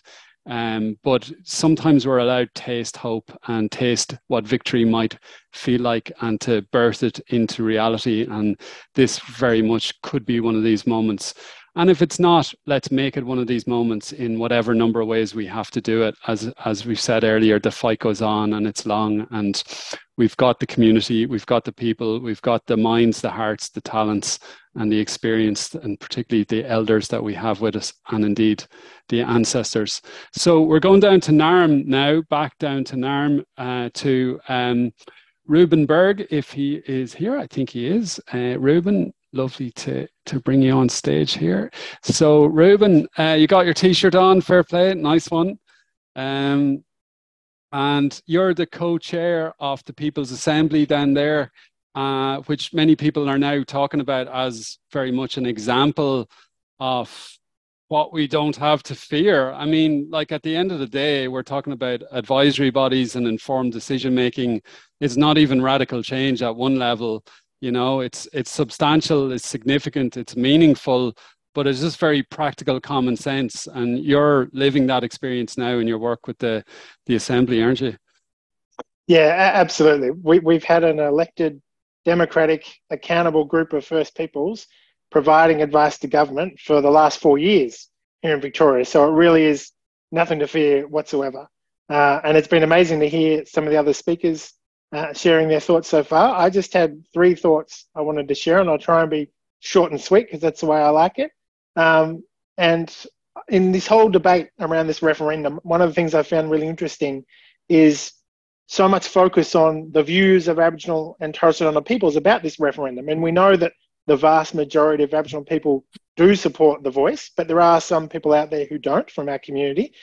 But I think there's a strange irony that there's even consideration of what it is that we think about this, because here we have this really significant decision that people recognise will have a big impact on Aboriginal peoples. And so lots of people want to try and find out what we think about it, and are struggling because they're hearing different views and they're not sure whose voice to listen to. So wouldn't it be really useful if there was a formal way that we could find out what First Peoples think about something? If there was a democratically elected group of people who could represent what Aboriginal people think about it. That's the whole point of the voice. So that when there are these big decisions being made about us, we can find out what Aboriginal people and Torres Strait Islander people think about it. So it does seem very strange to me that the very nature of the debate shows that we need a voice, and the power of having a voice. The other thing that I find interesting about this conversation is that I've been working in this space of Aboriginal affairs for a very long time, and talking to people for a long time about the closing the gap and how important it is to work towards closing the gap, and how we need to address these significant discrepancies. And when I talk often to people about closing the gap and point out how significant the discrepancies are, lots of times, understandably, people say to me, well, what can I do about this? Like, I want to make a difference on this. What can I do? And the reality is, most of the time in the past, when I've had that conversation with people, I haven't got much of an answer for them because there's not a lot that people can do on their own. This is systemic change we're talking about that needs to happen. But we're quite lucky that right now, there is a chance for people, for individuals to make a difference in closing the gap. If people want to close the gap, they can vote yes.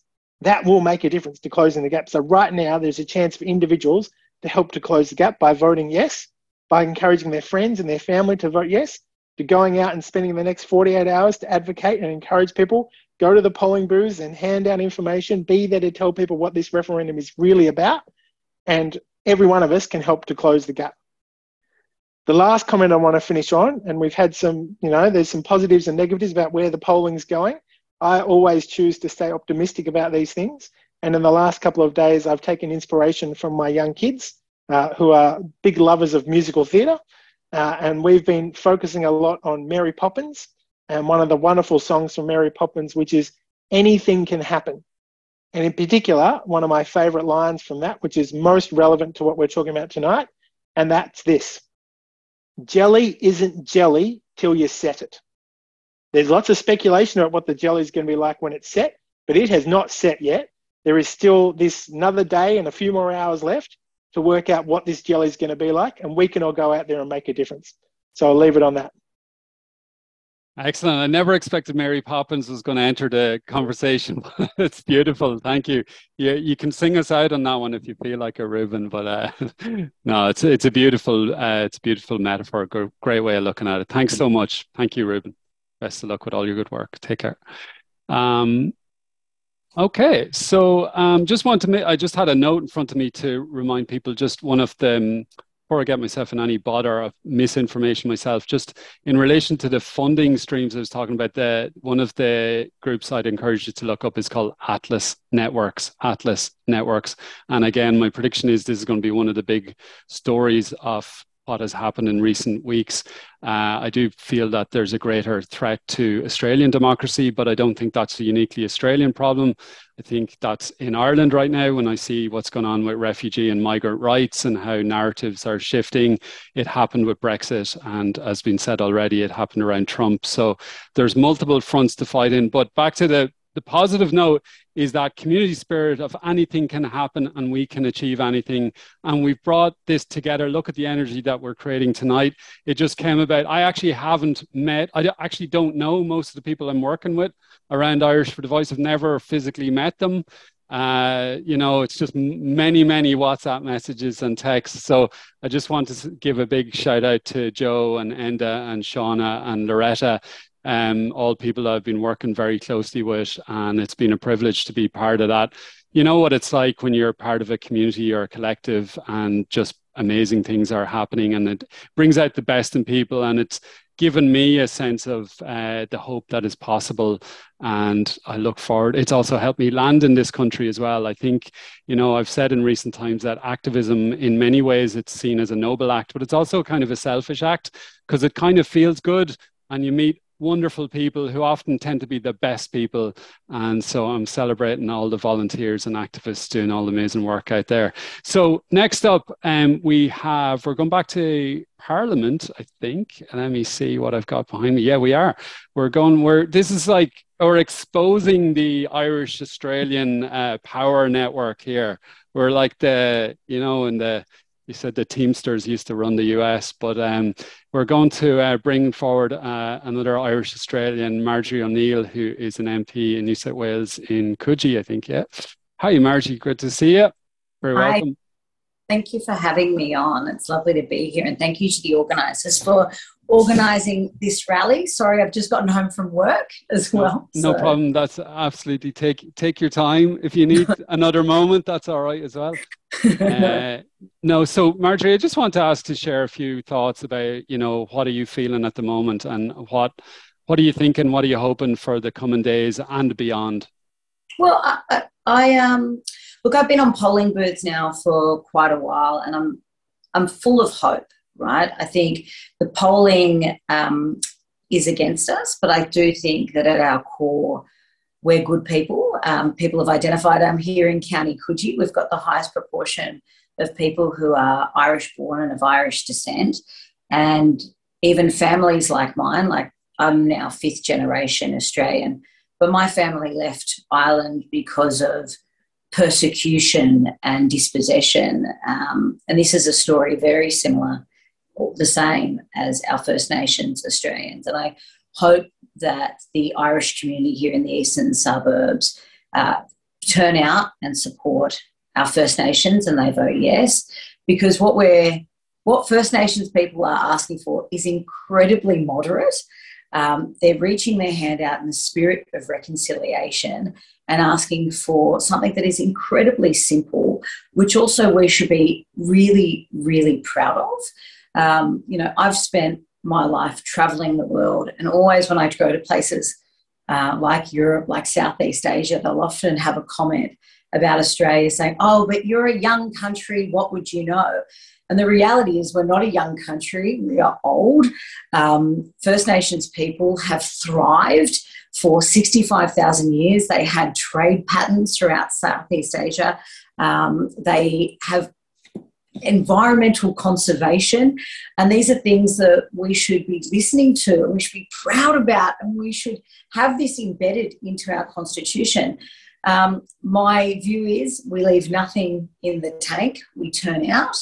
If the polling is correct, it is travelling our way, but I'm hopeful. That's my view. I'm very hopeful. I think that when it turns to the day, I think there's a number of people who are probably not engaged, and when they turn up to read the question, they're going to just say, is that all? And I think that's it, because it is such a moderate and simple ask that First Nations people are asking us to do. And I think it's incredibly generous of them to be asking for something so moderate. This is really a moral question for Australians. It is about our human rights. It is about the dignity that we want to give First Nations people. And I think that for anyone who thinks that this is over, it isn't. There's still 2 days left, and please turn out. There are still people who are deeply undecided, and if you know those people, call them, get on a phone, convince them. I have 3 people today that I had long conversations with who are undecided. This battle is not over, and from the bottom of my heart, I think that we can change this. Well said, Marjorie. As you said, like, those conversations are still happening in real time. Like, this is not over. There's many, many hours to go, and it takes 5 minutes to have a conversation with friends, family, text, phone, WhatsApp, Facebook, whatever it is. So thanks so much for that encouragement, and best of luck with your campaigning and polling in the next coming days. Thanks again. Thank you. Let me get myself back on screen here. So we're going to go back down the country again towards Nairn and a little bit more southerly. We have one of Australia's foremost social justice advocates and activists, humanitarian, well known for his work with World Vision and also in particular gambling reform. And he's been working with Noel Pearson and others in Tasmania and busy around the country campaigning and speaking on The Voice. So we're going to go to Tim Costello now, and I have to, there you are, Tim, add spotlight. You're very welcome, Tim. Good to see you. Great to see you, and congratulations, Ruairí, on bringing this Irish for the Voice together when you've been in the country such a short time and have pulled this off. I just want to say well done. So my great-grandfather, Patrick Costello, arrived in Melbourne, a good Irishman, in 1841. Right at that time, the hard men from Tasmania, known as Van Diemen's Land, were doing the biggest land grab in Melbourne and Victoria in the British Commonwealth. And the extraordinary dispossession was just going on under his eyes, an Irishman who ran pubs here in Melbourne. It's fascinating to me that the governor of Van Diemen's Land, now Tasmania, was Governor George Arthur. He oversaw that Black War, that genocide in Tasmania, but he then repented. And he wrote to the Colonial Secretary, Lord Glenelg, who was a Wilberforce humanitarian, and he said, please do not make the same mistakes that we made here in Tasmania. That's why Lord Glenelg wrote into the letters patent in South Australia, which Torrens was setting up. Indigenous are there. You must have a treaty. You must purchase their land. You must have their consent. What Torrens did was circumvent all those letters patent. Why should we in South Australia have our hands tied and not do what Victoria's done, Tasmania's done, New South Wales has done? And the land was just taken.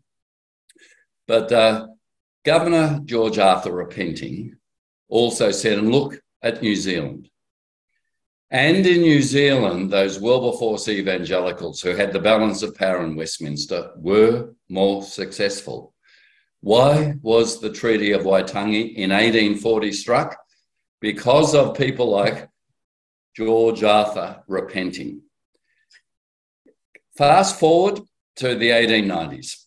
New Zealand was in the original discussions to come into the new Commonwealth of Australasia and the new constitution we were writing. The only delegate in the 1890s that raised the question of the fate of the Indigenous was the New Zealand delegate. What will happen, he said, to the Indigenous in this new nation?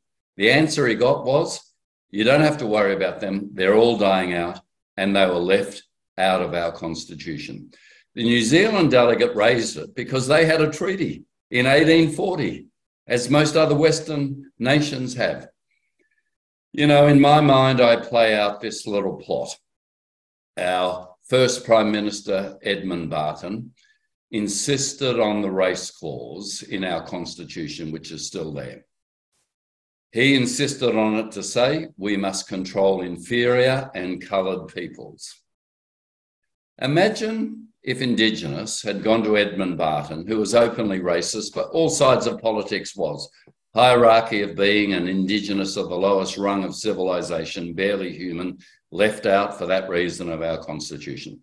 Imagine if Indigenous had said to Edmund Barton, okay, you're writing a constitution, we've been smashed. We've lost our lands, we're losing our people, they're dying, we're losing our language, we've lost everything. We just want to ask if in this new constitution you'd consider a couple of things. If Edmund Barton had said, okay, what is it that you want? And our Indigenous back in 1900 had said, all that we want is that you recognise us as the First Nations in your constitution and you just give us a voice to advise on the laws you're going to make that affect us. Non-binding, only advice, just the right to advise. I believe the racist Edmund Barton would have said, is that all you want? Is that all you want? That's what this constitutional debate is about, with saying Indigenous have made such a generous, such an extraordinary offer. I think Edmund Barton would have accepted it. What I love about the Irish is the number of speeches, the number of songs, the great coming together. I've loved what you've done tonight, Ruairí. We have to keep hope alive. And the Irish voice from my great-grandfather in 1841 on is so important here to keep hope alive. Thank you. Wonderful. Thanks so much, Tim. Thank you. And well done on all the campaigning you've been doing on this and many, many other issues. So thanks again. So we're almost there, folks. We only have one more speaker. and then we're going to, please do stay for the final song because it's going to be a very special one. But we're going back up to the top end now, I think. So we have Mililmay. Are you there, Mililmay May? You're very welcome. Yes. Hello, how are you? How are you? Yes, I'm well. I'm not actually in the top end, but... Oh, you're not? Okay. No, I'm near you actually, on Gumbaynggirr country. Oh, cool. We'll have to meet up. Yes, definitely. Excellent. So I came across you online during the campaign. The algorithm brought me your way. Sometimes the algorithm does good things as well as all the bad things it does. But you've been very vocal and prominent, and I know you've had your own soul searching to do in this campaign as well, which I imagine is quite difficult and perhaps painful as well. Can you talk to me a little bit about where you're at now and what this has all meant for you? Yeah, definitely. It's been quite a journey to get to this place, and as we've mentioned, and a lot of the speakers before have mentioned, a lot of my fears around the voice came from the misinformation and disinformation that was shared so virally on social media. And so I think the role that the media has played in this referendum is something that we have to look critically at going forward. And I think there's a lot to do with, as we said, the Trump era stuff and the anti-vax stuff, and all of that is all connected. And so it made talking about or learning about the voice quite a scary and daunting thing. And we've seen that the No campaign has preyed on our fears, regardless of whether you're Indigenous or not. The No campaign only targets fear, and they've done a really brilliant job at that. It's been very hard back home, and that's actually why I'm here, not on my country, because I needed to take a break from how violent and horrible it was getting back home, in terms of just witnessing the violence of the No campaign and the outward, just the outward racism of that campaign. So it's very visceral, it's very real, and I had to physically remove myself from that environment for my own safety. Yeah, I think that's something that many of us need to keep in mind, that there's a high emotional toll and cultural toll on people right now, and that we need to be very respectful and mindful and cautious and sensitive. And there's going to be a lot of repair and healing work needed in addition to the work that was already needed.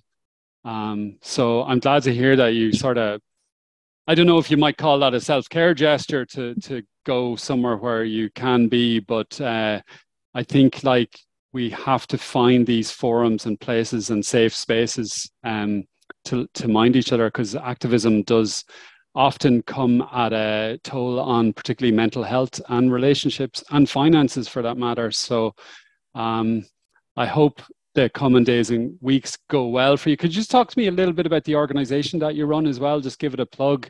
And if there's any very, very wealthy people watching in, which there very well may be, then we might get you some cash sent that way to the work that you're doing. Yeah, well, thank you. We would love that. So I run Uprising of the People, which is an organisation I started back home on Gulambringan country in Darwin, in the Northern Territory, for those who don't know. And we first of all started with protesting and in the activism space to stop youth incarceration.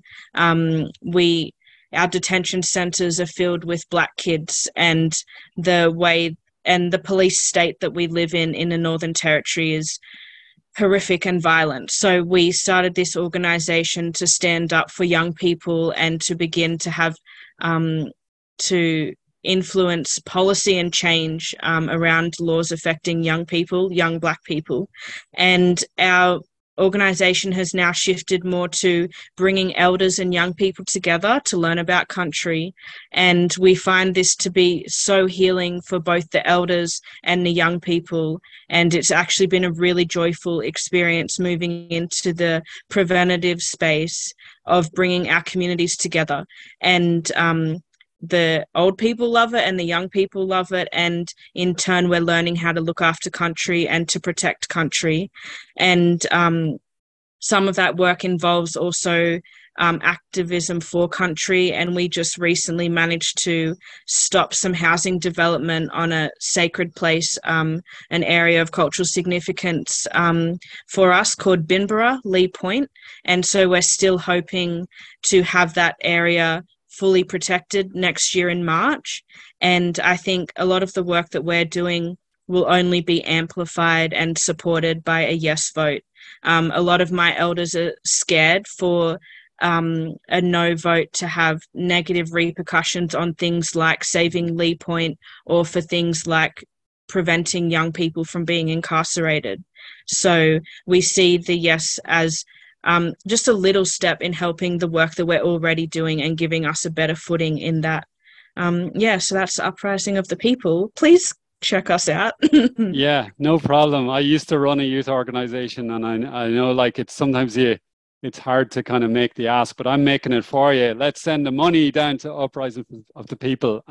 It's uprisingofthepeople.org. I know it's not all about money, but it does help, doesn't it? So keep up the great work, and thanks so much for making the time to join us during this week. And thank you so much for having me. And also, my last name May is actually Irish, and so I'm Irish as well. So it feels good to be with my countrymen. And yeah, it's been really beautiful to hear everyone speaking. So thank you for having me. Wonderful. Thanks so much. Thank you. Okay, so we're pretty much at the end. I do want to take care of just a tiny bit of housekeeping before we go to our final special moment.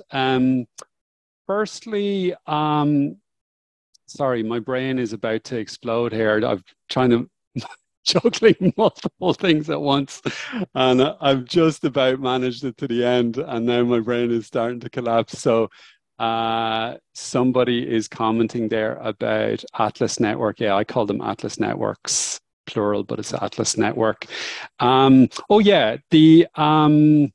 We have a wonderful group of independent senators in Ireland called the Civil Engagement Group.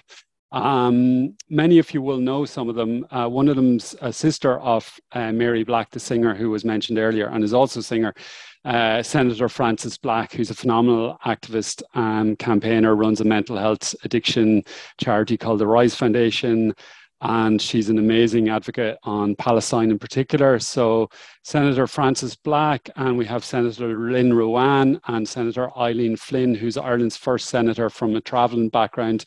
And Lynn is very much a senator from a working class background who really represents a voice that is too often missing in Irish politics.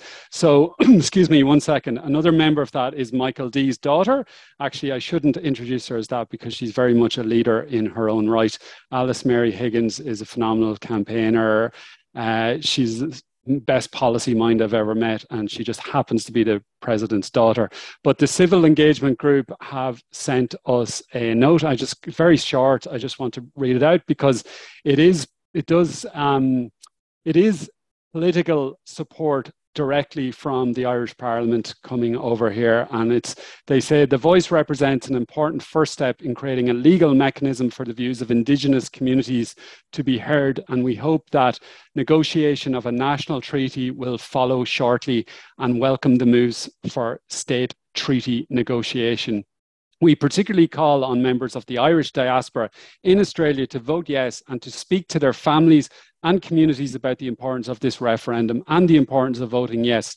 This referendum will not address all the issues of a violent legacy of colonialism, marginalisation and dispossession, but should be seen as an important first step in a larger body of work to seek justice for Indigenous communities. And that's signed off from the Civil Engagement Group. So we did get lots of other notes of support. Senator David Norris is another senator who was in touch, and we've had politicians from around Australia offer support as well. So there is a phenomenal amount of support out there for this referendum all over the world.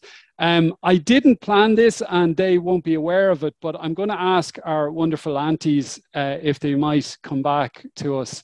They've been sitting there on the couch and watching and observing, and I'm just wondering if we could say hello to you again and maybe ask you if you have any closing reflections before we go to our closing song. You're ready to go. Do you want to talk? And no pressure. If it's, I've put you on the spot. I'll put you on the spot. I just think, listening to the words of Shane's song, you know, and for us not to surrender, to keep fighting, and it made me very emotional, and I just really love the support and the people that, you know, are there to. We didn't know this was going to be tonight, you know. We just thought we were going to come and listen, and it was very overwhelming. So thank you very much, each and every one of you. Yeah, same for me. I just think of my my mum and my grandmother, and all my relatives that I've lost, and you know, and I think in my family, I'm the one that stands up and does all the fighting and talking, and yeah, but that's me. That's how I am, and it's a yes for me. I've already voted. Good on you. And I nearly got kicked out of the polling booth because I wore my yes shirt. And yeah, they told me I wasn't supposed to have it on. I said, well, I'm not taking it off. And real? Yeah, and I'm here. So they're trying to tell us what not to wear now. So they're still trying to tell us what to do. And, you know, and for me, the yes vote's all about we've had enough of being told what to do. We need to get our voice out there and you know, just help us look after ourselves and stop telling us what to do all the time. And what to wear. What to wear and how to do it. Yeah, it's a yes for me. And thank you very much for everybody out there who supports the yes vote. Yeah. Saturday is going to be a very significant day for Saturday because my older sister that looked after me after my mum and dad died, it's her birthday, my nephew's birthday, my grandson's birthday, and these people are all deceased. You know, these young men, my grandson and my nephew, they didn't reach the prime of their life, you know. Their life was cut short because of the neglect, the disrespect, and you know, and the support that they didn't have. Our health has been, you know, they've never looked after our mob. So it's a significant day, and I'll just pray for yes, and I'll be praying for them too. I really want to thank you for, you know, for meeting my manager, Jim Wackett, and asking, you know, who he thinks that you need to reach out to, and it's an honour and a privilege to be here, and thank you so much. You know, you've given us a platform to speak for our people and on behalf of our people, because like I said in the beginning, our mothers and fathers didn't have a voice, and if we can change one thing, you know, that would be to give us what we want. So it's for, you know, our kids and our grandkids and our great-grandkids, you know, because we haven't been regarded as people for very, very long because we came under the Flora and the Fauna Act. And, you know, to be considered as a person in this country, who wouldn't want to be recognised in their own country? Who wouldn't want to be included in the Australian Constitution? Who wouldn't want to have a treaty for us Indigenous people? We are the oldest living culture in the world. There is so much for everyone to learn about us and to get to know us and want to know more about us. Come and have a conversation, find out who we are, and, you know, because we share this land with everyone. And I really, really want to thank each and every one of you for being here for us and supporting us. And I'm very hopeful after listening to everyone tonight. So thank you from the bottom of my heart.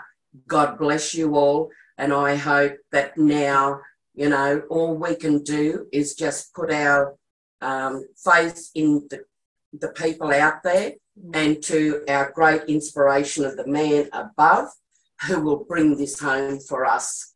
So thank you very, very much to everyone. Thank you. Thanks, and thank you so much to you all. I appreciate you being here, and thanks for sharing with us. And good luck in the coming days, and also have a very wonderful birthday on Monday. I hope you have a special birthday. Okay, take care. Thanks. Okay, I just want to make a quick note, and then we're almost there.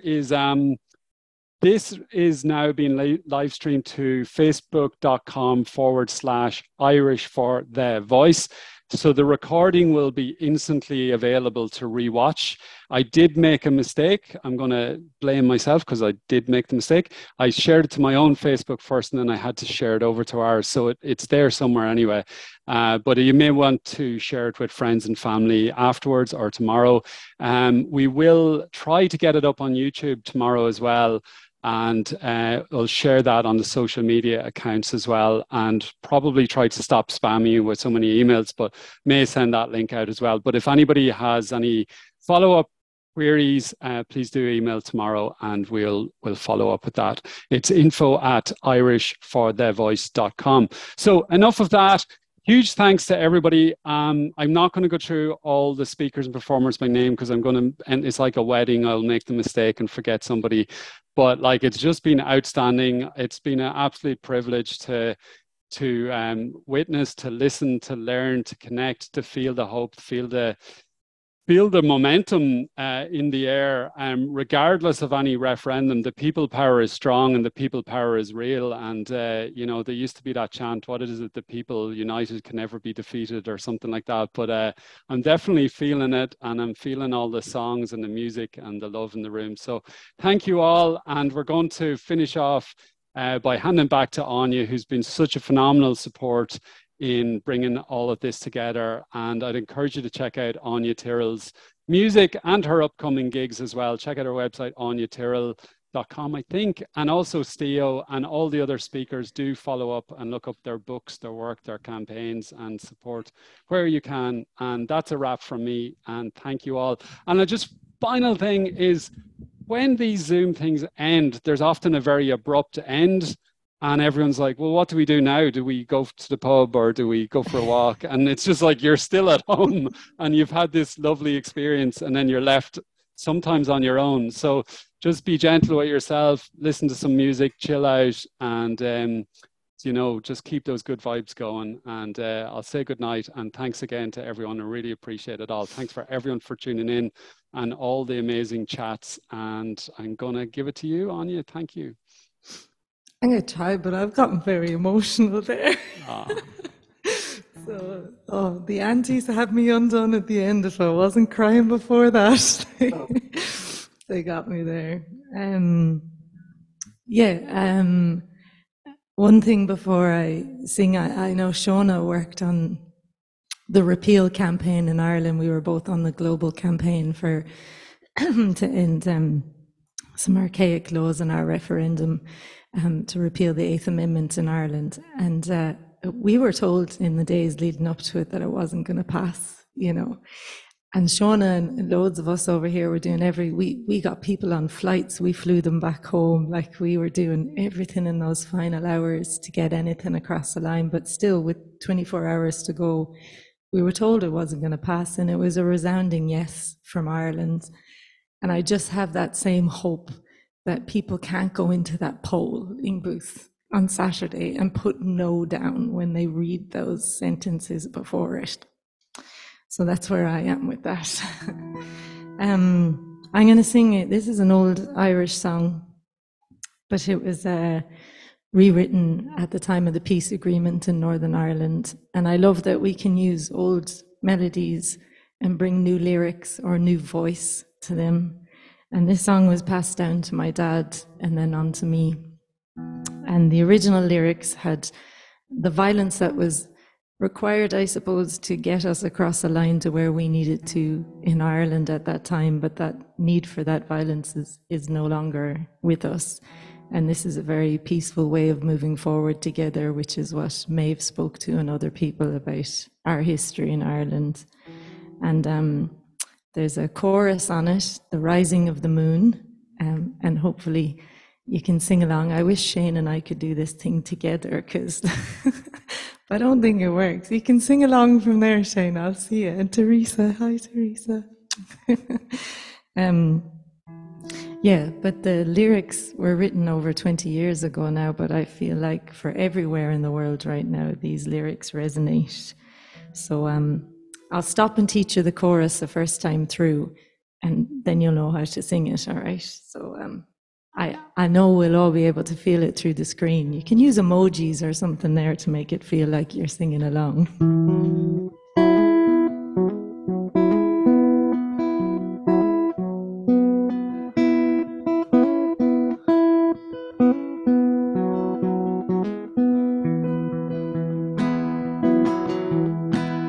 As we wander through the universe on this dark winter's night, the children, they're all dancing and the stars are shining bright.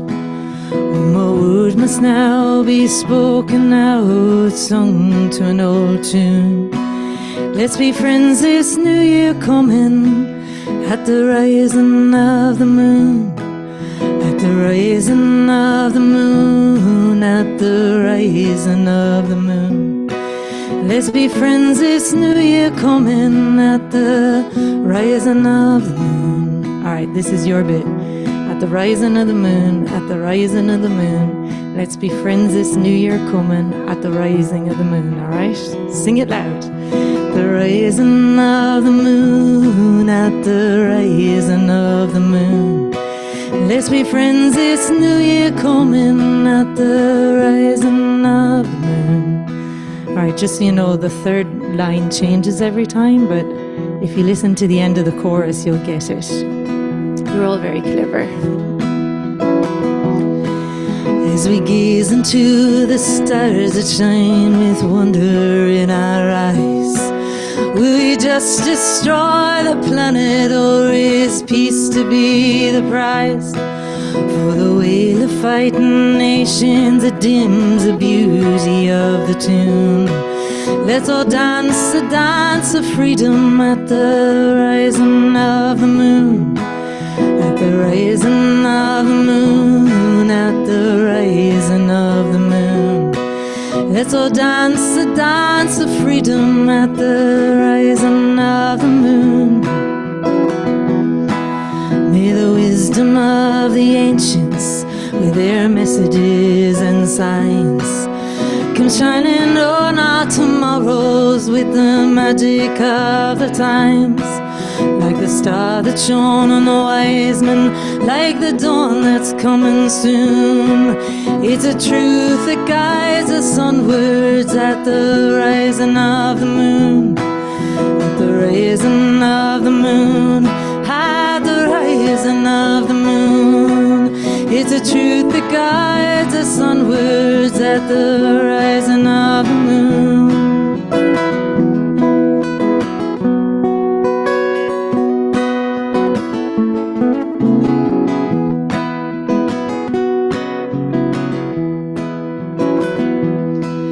If we live within our garden, just be tender with our care, till we understand the meanings or the motives of the fair. We stumble through the darkness, trying far too much too soon. Let's all stand up and be counted at the rising of the moon. At the rising of the moon. At the rising of the moon. Stand up and be counted at the rising of the moon. At the rising of the moon. At the rising of the moon. Stand up and be counted at the rising of the moon. See you all on the other side. Nice one. I'll bring everyone back on screen just for a final goodbye. Then we will close off the old Zoom machine and say good night or good morning or whatever time it is for you. And thanks again, everyone. Here's to a great referendum and great results and onwards. Take care. Lots of love, everyone. Thanks again. Bless. Bless you. Yeah, I have to press this red end button. I hate doing that. It's gonna like we all blow up into outer. We all go into outer space. Okay. Thanks, everyone. Good night. Good night. Yeah, thanks for your help, Shauna, and everyone behind the scenes, and then Joe and Loretta and everyone on you. Thank you. Take care, everyone. See you, aunties and everyone. Bye. Bye.